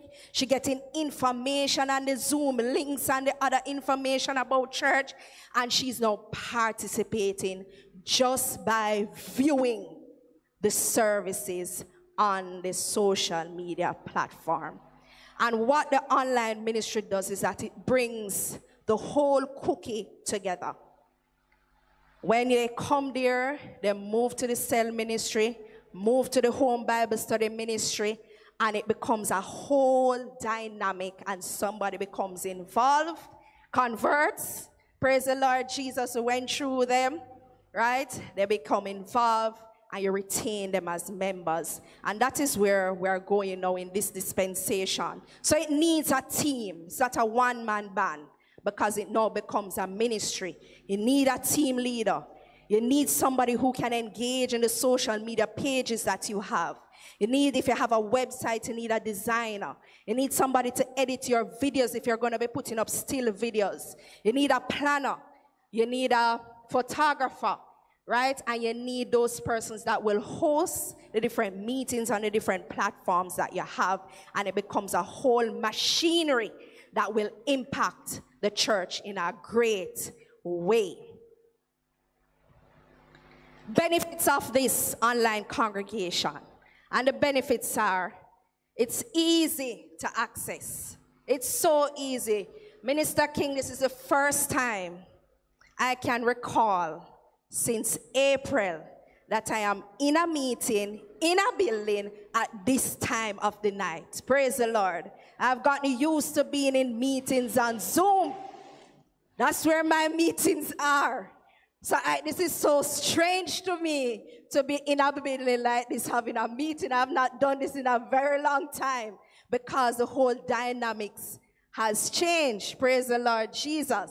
So it's easy to access, right? I don't have to rush home, cook the dinner to leave for the kids, run into the vehicle to head to the traffic, to meet, to reach to a Bible study or a prayer meeting, right? Everything is so easy to access. And for some, physically attending church can be difficult. With online services, anyone can attend because of how easy it is. All you have to do is to log on, watch, and worship. Praise the Lord Jesus. Another benefit is that it increases our church attendance. I don't know if you have, for those who have been doing the online, if you have been realizing this, I teach young adults. And my students are coming out better than they did when I was in the sanctuary. I'm getting them out, right? And in getting them out, I'm impacting them more, and I realize that they are getting more involved in the things of the church. Praise the Lord. So I see an increase in attendance, praise God, building an online community, which is a great community. On Saturday, the Pentecostal Sanctuary, along with Heart to Heart Talk Show, we had our singles conference online.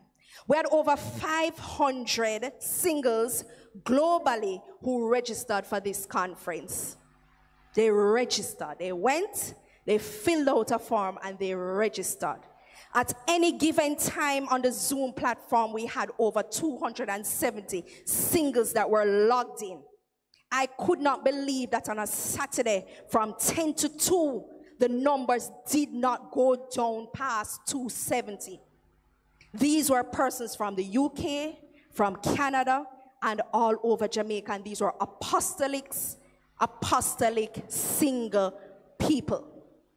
Because I was the MC, or one of the MC at that conference, after the conference ended on the Saturday, I realized that when I went onto my Facebook page, I had some new persons wanting to be my friends.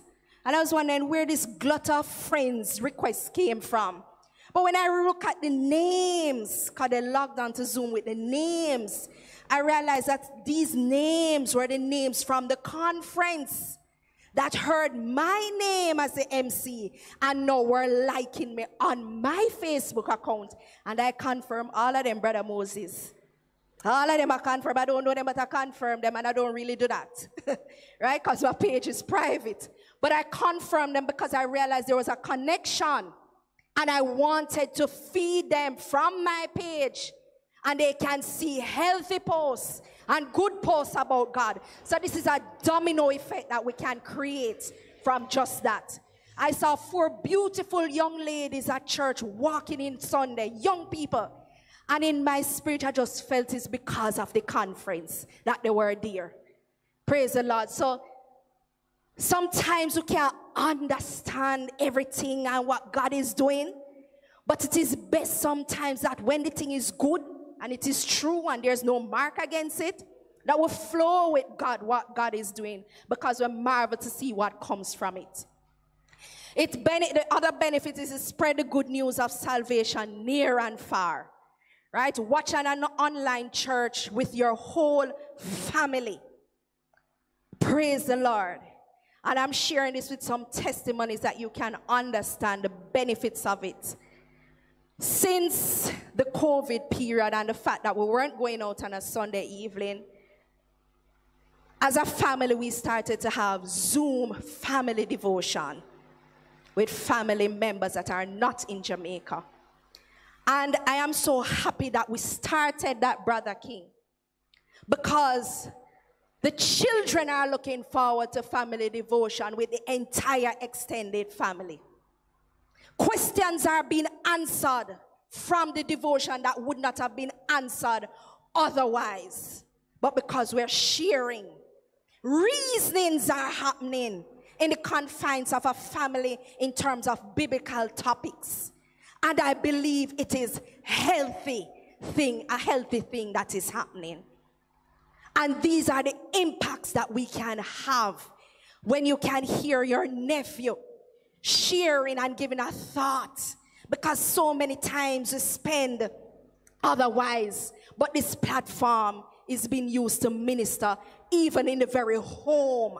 Praise the Lord Jesus. So it helps the family that would not be coming out. That you're trying to get out, Brother Moses. You're trying to get your sister out. Come to church, come to church now, come to church. Right? But you come over one Sunday, you have dinner, and you're not going to have service online. And you say, come on, sit down there and watch a service, man. And you're frightened to realize how engaged she is by just watching it with you.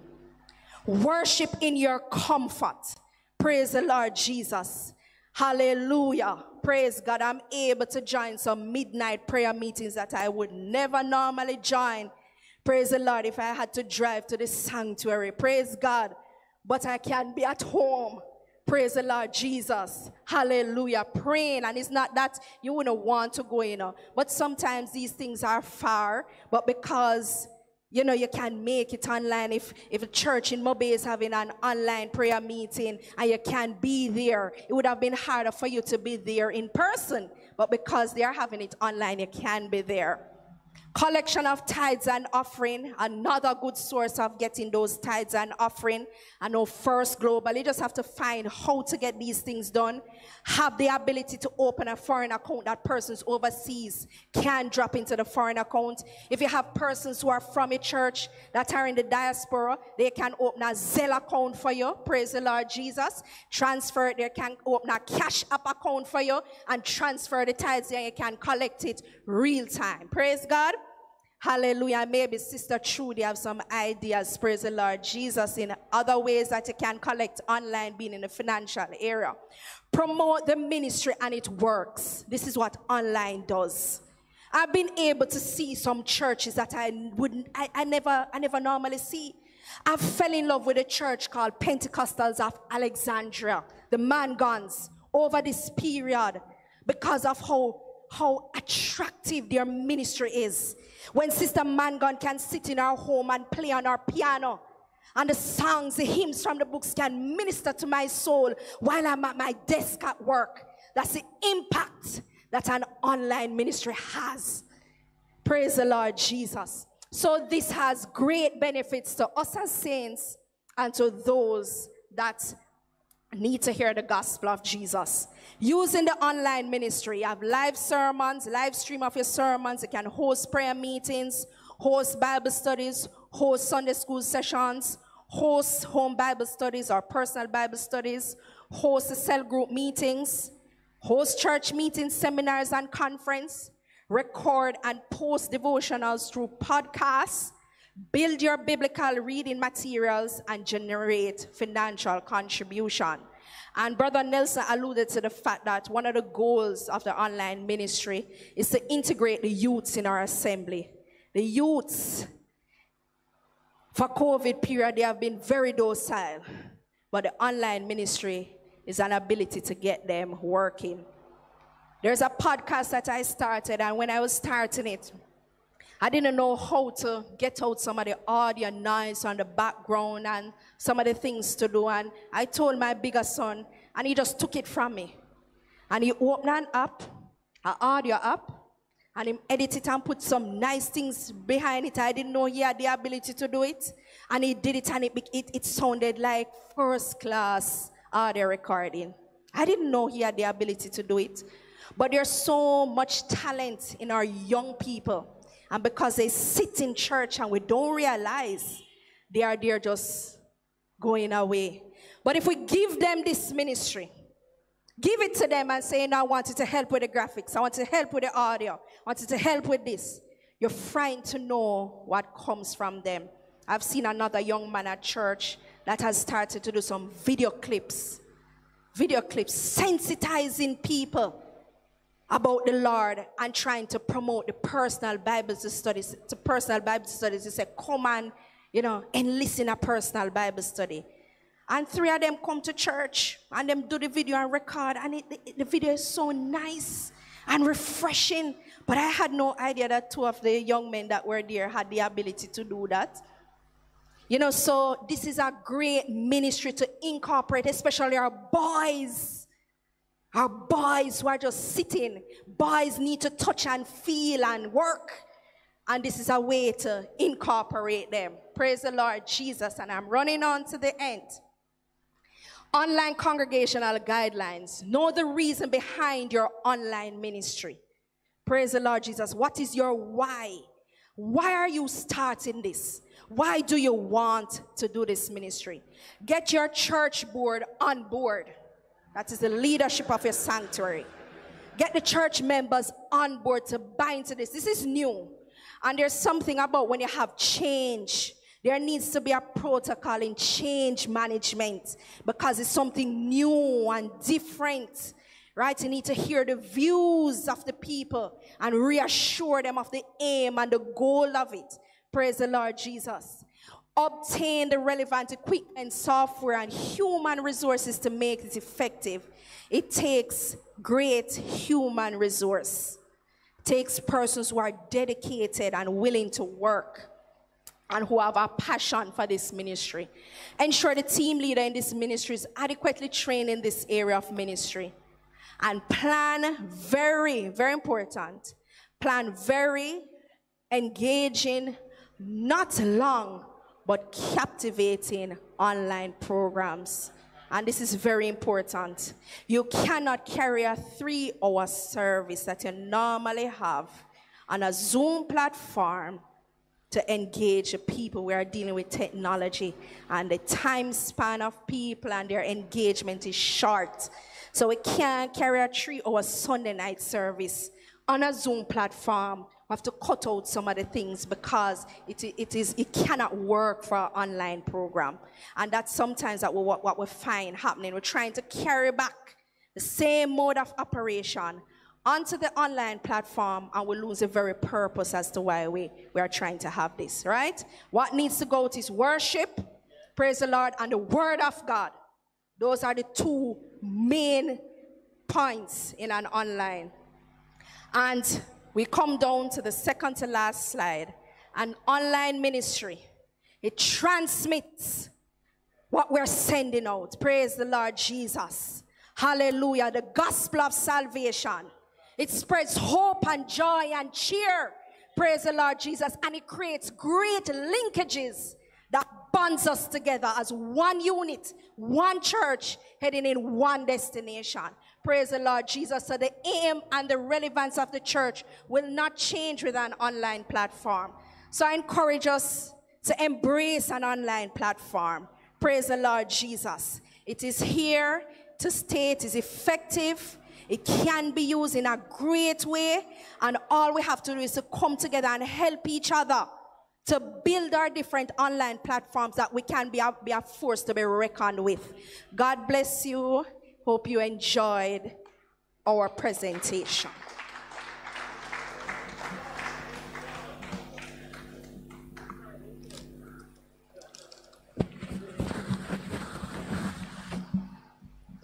Praise the Lord. It's going so fast. Time is running out. We are asking you for 9 o'clock. You can get home in an hour. So the Lord will bless you. We are begging you to. We're going to end at 9 o'clock. Amen. The next presentation, the final one, 20 minutes. And then we'll wrap up and get you out of here. Remember, we have some refreshment, well, water and stuff outside. Minister Karim McCarge and the Holy Ghost. In Jesus' name.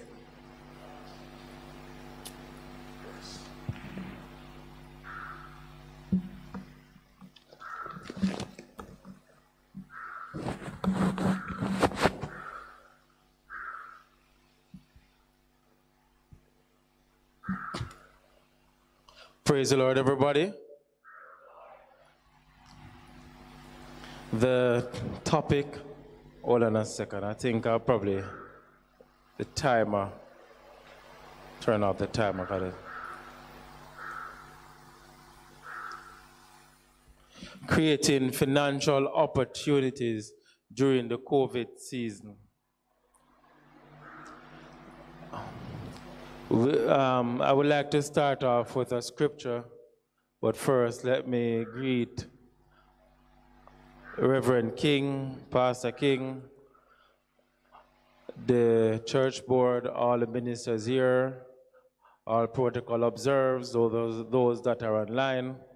I'd like to greet you all in the wonderful name of Jesus. And greetings from Gordon Town.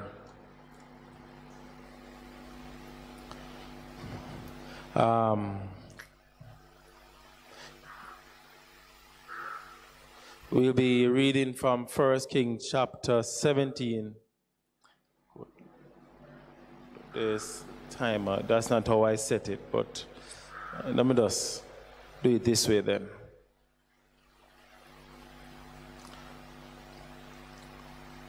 First Kings chapter 17, verse 8.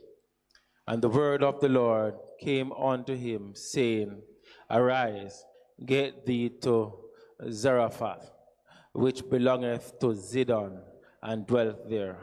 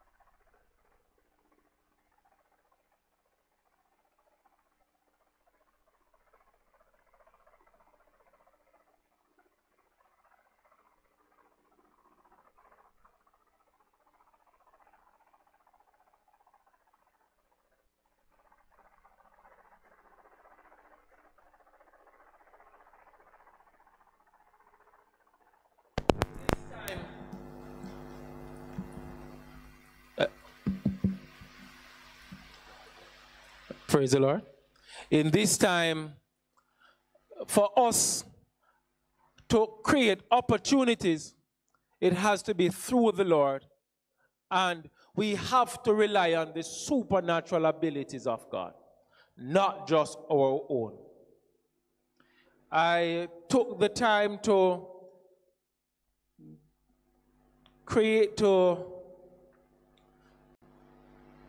elaborate on the background, not just to tell you go in this industry, go in service, because I'm not sure that alone may help us. We are in unprecedented times. We are normalcy of mask wearing, temperature checks, sanitization, minutely physical distancing, church, gathering restriction, massive job loss, blatant attacks on the kingdom, the prevalence of hunger has increased, bills are unpaid, etc. Money has gotten tight, especially tithes and offering. And all of this will impact the church. How do we go forward? I believe personally that whatsoever we need is in the kingdom. I believe that all the raw material, all the human resource, the physical resource, all the equipment that we need, God has already placed it and prepared us. It is just for us to gather together, work together, and make it happen.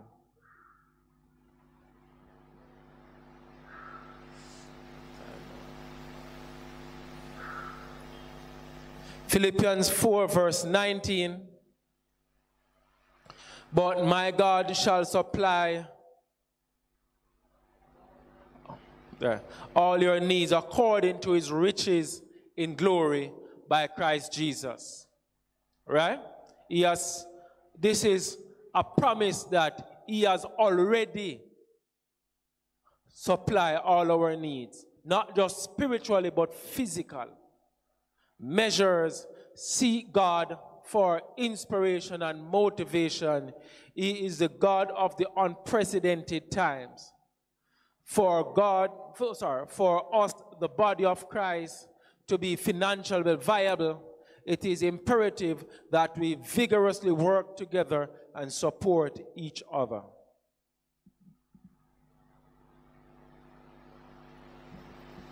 What is financial opportunity? Presenting a situation that offers potential financial gain. Right? What we want is to have a situation where we can get financial gain from it. Without money, the Bible says, money answereth all things. Without money, it is difficult to have church. Right? But for far too long, we have been operating separate. We have been operating on speculation. We know the people in our assembly by name, but not by occupation. We encourage to preach and teach, but the other assets and skill set that person has that can build the kingdom, that can deal with the human part, is underdeveloped. Amen? Sources of opportunities, it can be spiritual, can either come from God, which we are to press towards the mark of the high calling, or it can come from the devil, which we make no deal with the devil. I say this because it is said by persons that have made it, in order to go further, you have to ask somebody that has already made it. Don't ask somebody that has not made it. their advice, chances are you may not get any further. But what is missing most of the times is that some of these persons make deals with the devil. So the inspiration that they get comes from the forces of darkness. And this is important. So if the wicked can get inspiration from the devil, how much more our God?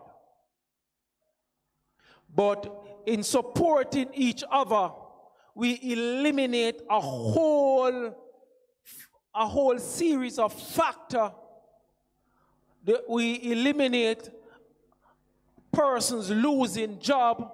We eliminate a whole lot of problem just by supporting each other.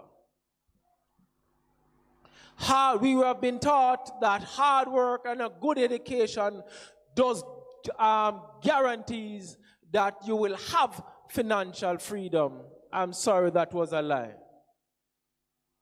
It doesn't work. As a matter of fact, you can't pass a certain level without either God taking you there or the devil taking you there.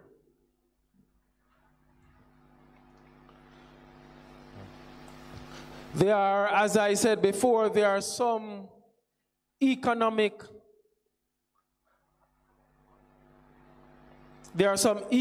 factors.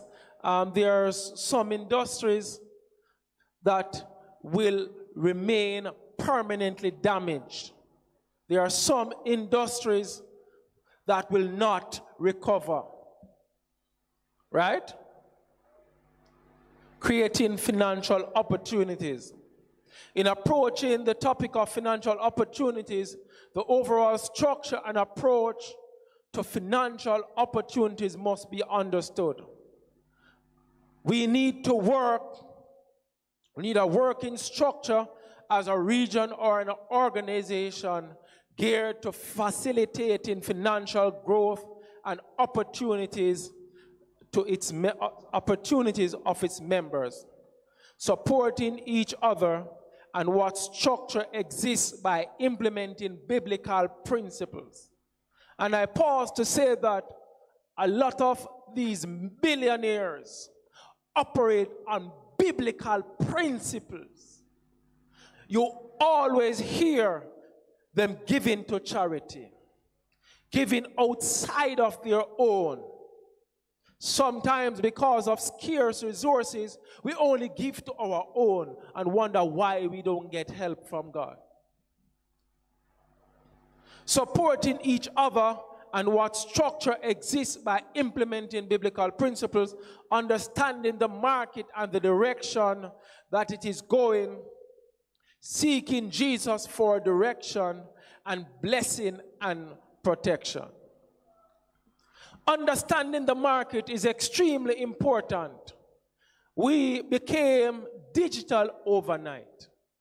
From extremely analog to extreme digital in 2 months. 2 months. I believe that was remarkable. I knew that there was an agenda to get the world digitized. But to get the world digitized in 2 months is mind-boggling. It is telling us that there are some things that will change. Yesterday, as we know it, will never return in no way, shape, or form. It simply means that there are some industries that are going to die. But like I learned in school, that a great leader or a manager never sees the problem. They see an opportunity. So there are something that are emerging, and if we jump on it early, we will reap a great reward.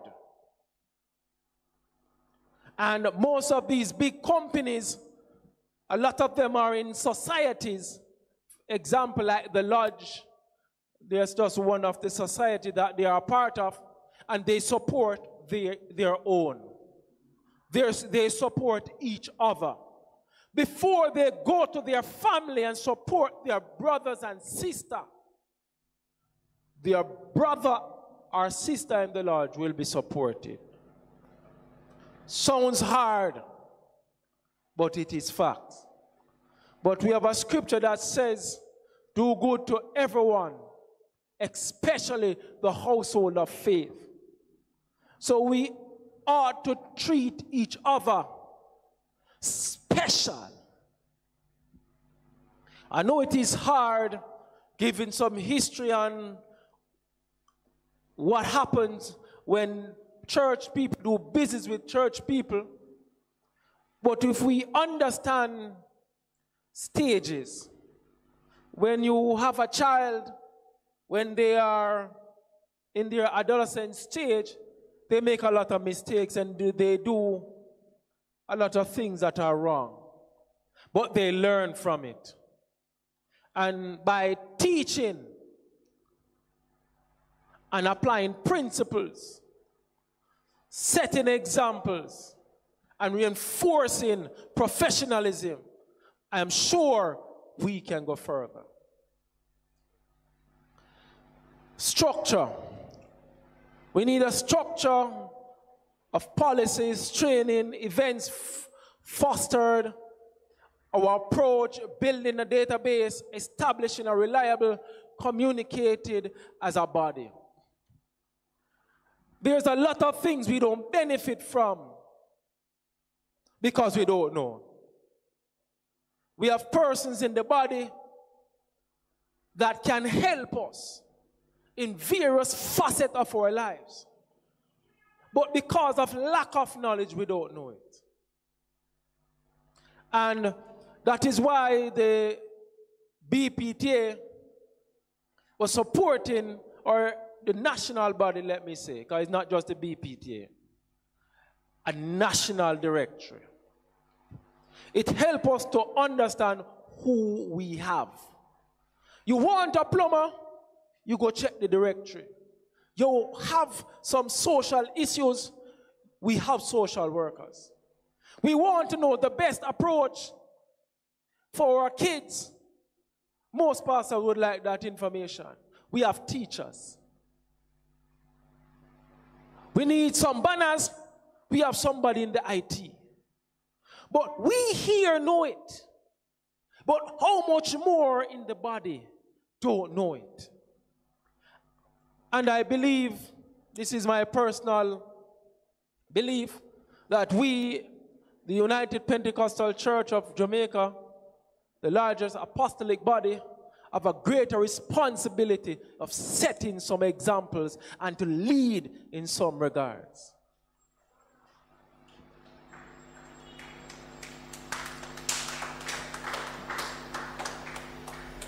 Amen. Looking for the needs of the community or members and ways to fulfill it. In embarking on an entrepreneurial adventure or opportunity, we need to look for needs. You don't just build a shop because the neighbor has a wholesale down the road and it is successful. You may build yours and yours don't work. But we need to find the need of the community, find the need in the assemblies, find the need in the church, find the need around us. Pastors are pastors not only of the assembly but their community. But finding a need, and if there's nobody taking it up, maybe you can fit that need. And there's nothing wrong if the church fits the need and get a financial reward from it. It is business. Tithes alone will not work. The devil is planning 3-4 steps ahead of us. We ought to plan and overthrow his plan. Right? As we say, supporting each other. Supporting each other, we mentioned that already. We have a limited time. The service industry and the technology industry are the two main industries that are booming now. Apart from banking, right? The banks by itself is a whole nother story. and a whole different ball game to get into. Right? But service. What I mean by service, you have some old ladies down the road, they're having problems getting on their internet, they're having problems manipulating and maneuvering the technology. Help them. That's a service. It can also be a ministry. But you're looking for ways how you can give support at a cost. There was this guy, he cleans buildings for a living, and he said at the age of 27, he was frustrated. He was working and he was doing everything by himself, but at the end of the day, he was fatigued, he was tired, he was stressed because he was doing everything himself. He collapsed. When he wake up, his girlfriend left him. His mother was complaining, I don't see you again, until he started to consult with some elders. And he started to look into himself and say, I'm doing something wrong. So he hired somebody to do it. And he followed the principle of McDonald's, the man that owned McDonald's, where he will make 100% of 100 persons' effort. He will rather make than 100% of his own effort. So sometimes how we think and our mindset has got to change. We might need to upgrade what we learn regardless of our accolades and our degrees, because things are moving faster than we can imagine. And it is time for us to strategically plan how we go forward, because the church depends on it. The church depends on it. And I believe fasting and praying, seeking God, and many of us have been doing it, but we have to work together.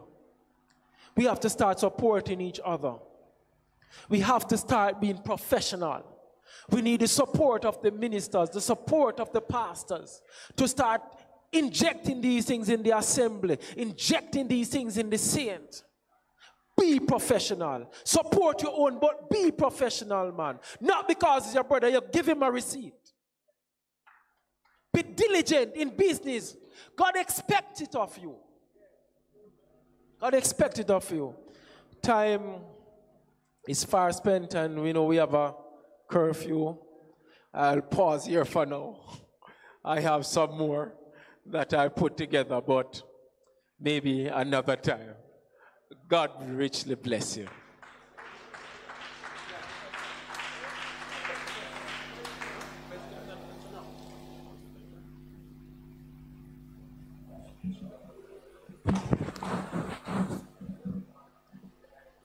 Praise the Lord. We try to cram a lot into the night. Thank Minister McCarge for that. And we really do have a lot of time left. Really appreciate all of you coming out. I know this is different. As Sister Amen Renford said, normally you'd be on Zoom, but boots on the ground. We have to get back out, folks. We're going to ask Sister Pedler is going to come and close us, but we have to get back out. We have to get back out, and we have to hybrid and have a mixture of both Zoom and live. Amen. Is there one question before we close? Pastor Smith.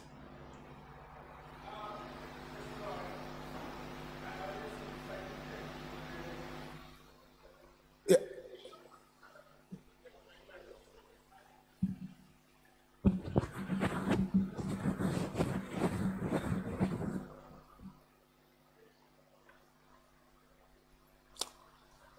Praise the Lord.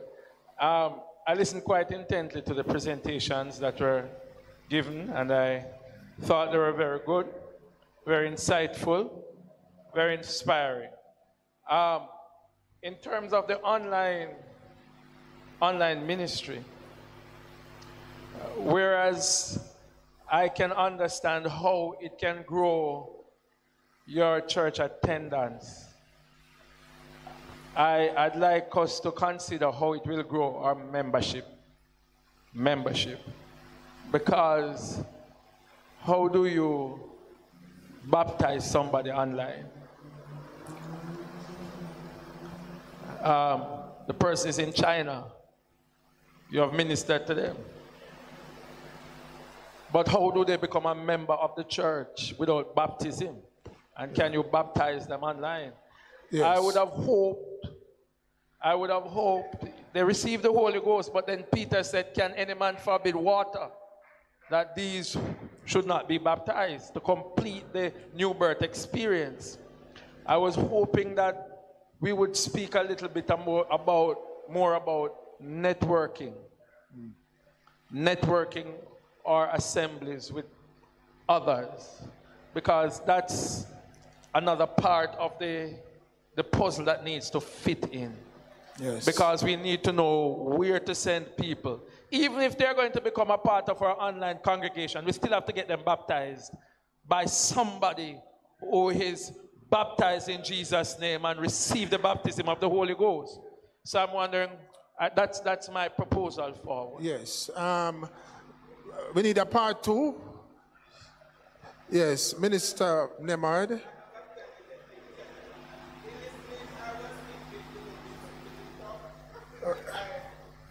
Yes, Minister Nemard, yes. I have a candidate in Canada for some time now. You have a candidate in Canada to be baptized? Pentecostal church near. So I was thinking, to be on the safe side, I'll let him sit in his tub, I'll call his name, and I'll say, upon the confession of your sins and the profession of your faith towards God, I now baptize you in the name of the Lord Jesus Christ. Go down in the tub now, make sure you are fully covered. I am thinking of doing that because I don't know where to send him, and I don't know when he will be coming back to Jamaica, and it's been a while now.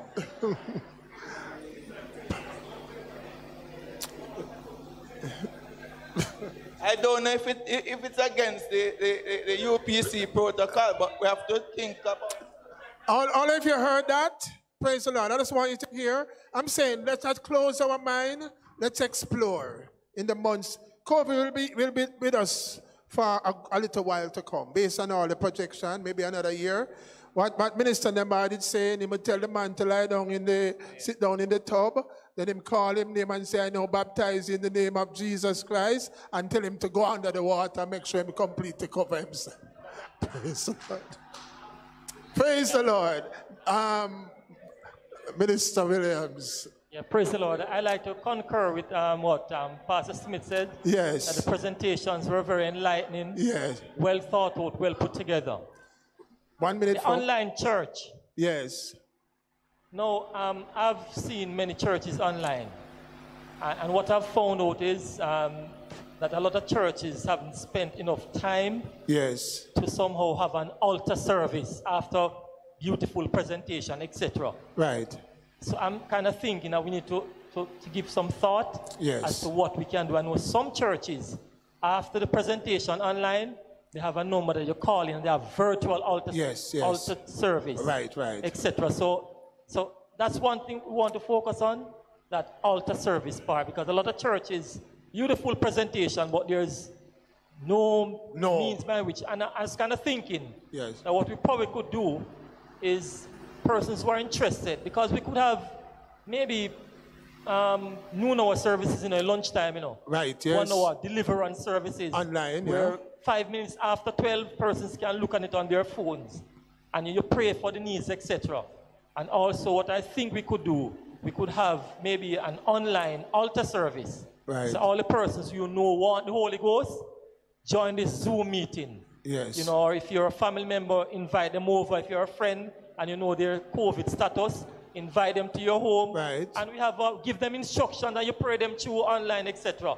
So I think we need to probably take it to a different level. In closing, one of our pastors told us, I don't remember his name, but he's not a Jamaican, he's one of our international pastors. One of his members who worked on a ship, he prayed with his roommate and he got the Holy Ghost. But it's a brother who is quiet in the church, he doesn't even testify. And he said to him, you baptize him. But I said, but I never, he said, yes, you baptize him. So the pastor went on the phone with him and tell him what to do, and he baptized him in Jesus' name. And that's one of the concepts of the cell ministry, is that in every cell you should have a baptizer. Every cell, you have to diversify. We have to decentralize the church to move forward. And the online ministry does work, as Brother Minister William is saying, and others. And Sister Renford, Brother Dwayne, maybe we need to have another look at it and take it deeper into all of these areas. How do we actually manage a congregation virtually like how we manage a congregation literally? Two weeks ago, we were having prayer meeting, and what we did, before each section, we announced that the next session is intercession. So we want you to send in your intercessory message. And people begin to send in online their messages for intercession. We wrote down their names, take it to the person praying, pray for them. By the next session, another stream of names was coming in. So the next level for online is to have a proper communication and interacting system with the people out there. And that will skyrocket our online attendance. And to manage that, you're going to need another ministry within the church and persons. Maybe you have to have a minister in the media room, sitting with the media team to interact and communicate. So there's a lot of work, a lot of things to be said. Time has run out. We explore it in 2.0. Yes.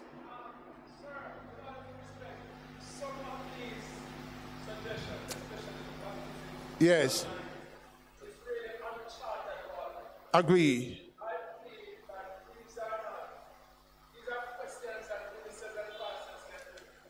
Yes. At the upper level, agree. Position be taken.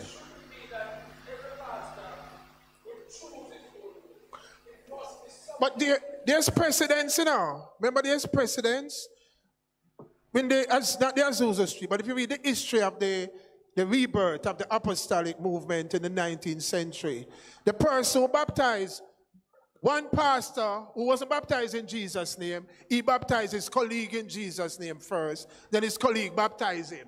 None of them were baptized. They had the Holy Ghost, but they were still Father, Son, and Holy Ghost. So one baptized the other, and the other one baptized the other. That's how the apostolic church started. Remember at the start, there was nobody who was baptized in Jesus' name. They had the Holy Ghost. So one person baptized one, and the other one baptized the other one. And that is how the baptism starts. So if you have a couple online who have received the Holy Ghost, with that precedence, I believe the husband can baptize the wife, then the wife baptize the husband, and the church start. It's not an issue. I'm saying, Jesus could not have baptized the disciple because he had not yet died. The question is, was it Jesus that baptized them after his resurrection? Do you know who baptized the first apostle? Who baptized the first apostle? Was it Jesus who baptized? Because he couldn't have baptized them before he died, because it wouldn't have been effective, because baptism represents his death. He had to die and be resurrected before baptism was initiated biblically. So who did the first baptism? Was it Jesus came back and started, or did Peter baptize somebody and then the baptism started? I don't know, I'm just asking. Who did the first baptism? That's the question.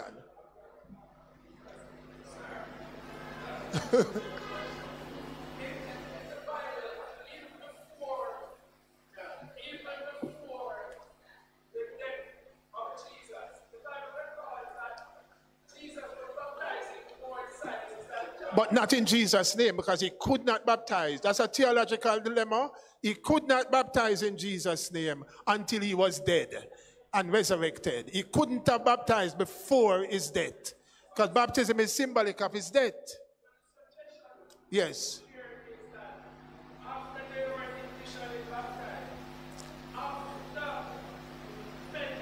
Yes. Yeah, in Jesus' name. But not before Pentecost, they could not have baptized. Before the death, they could not baptize in Jesus' name. What's that? I don't. 10 seconds. Just 10 seconds in closing. What I believe that this pandemic has done this pandemic has changed a lot of things. I said it earlier, nobody knows that we'll be having Zoom in church. And with that in mind, a lot of things we start put in place. Like, if you have a couple in China, they are not yet saved, and you can't go anywhere because you know their life can be risked. You have an online meeting with them, and they want to be baptized. What would you do? What would happen? Who's the person who call? So, we have to look at situations like that. And sometimes traditions and the way we think and our culture can affect a mighty revival and a mighty move. So sometimes we have to look at those things in a broader scope, that we don't miss the opportunity where a soul can be saved and revival can occur. So we have to look at it properly and then put in the right thing in place for revival to occur. Praise the Lord, everyone. Praise the Lord. Let us stand. Praise God. My apologies, sir, also for Pastor Pedler, who is in Westmoreland. And also I've been asked to pray for one of our ministers, Brother Ricardo Carr, Minister Ricardo Carr from the Potter's House, who is not well. So we need to lift him up in prayer. Let us pray. Praise God. Hallelujah. Lord Jesus, we give you thanks for what has been accomplished here tonight, Father. Heavenly Father, we appreciate you, Lord Jesus. We thank you, Lord, that you've been here with us, Lord Jesus, giving us ideas, stirring our hearts. Mighty God, I pray, God, that you would journey home with us, mighty God. Protect us from all harm and danger. Cover our presbyter, Lord God. Hallelujah, under the blood, his family. Lord Jesus, all the leaders, all the pastors, oh God.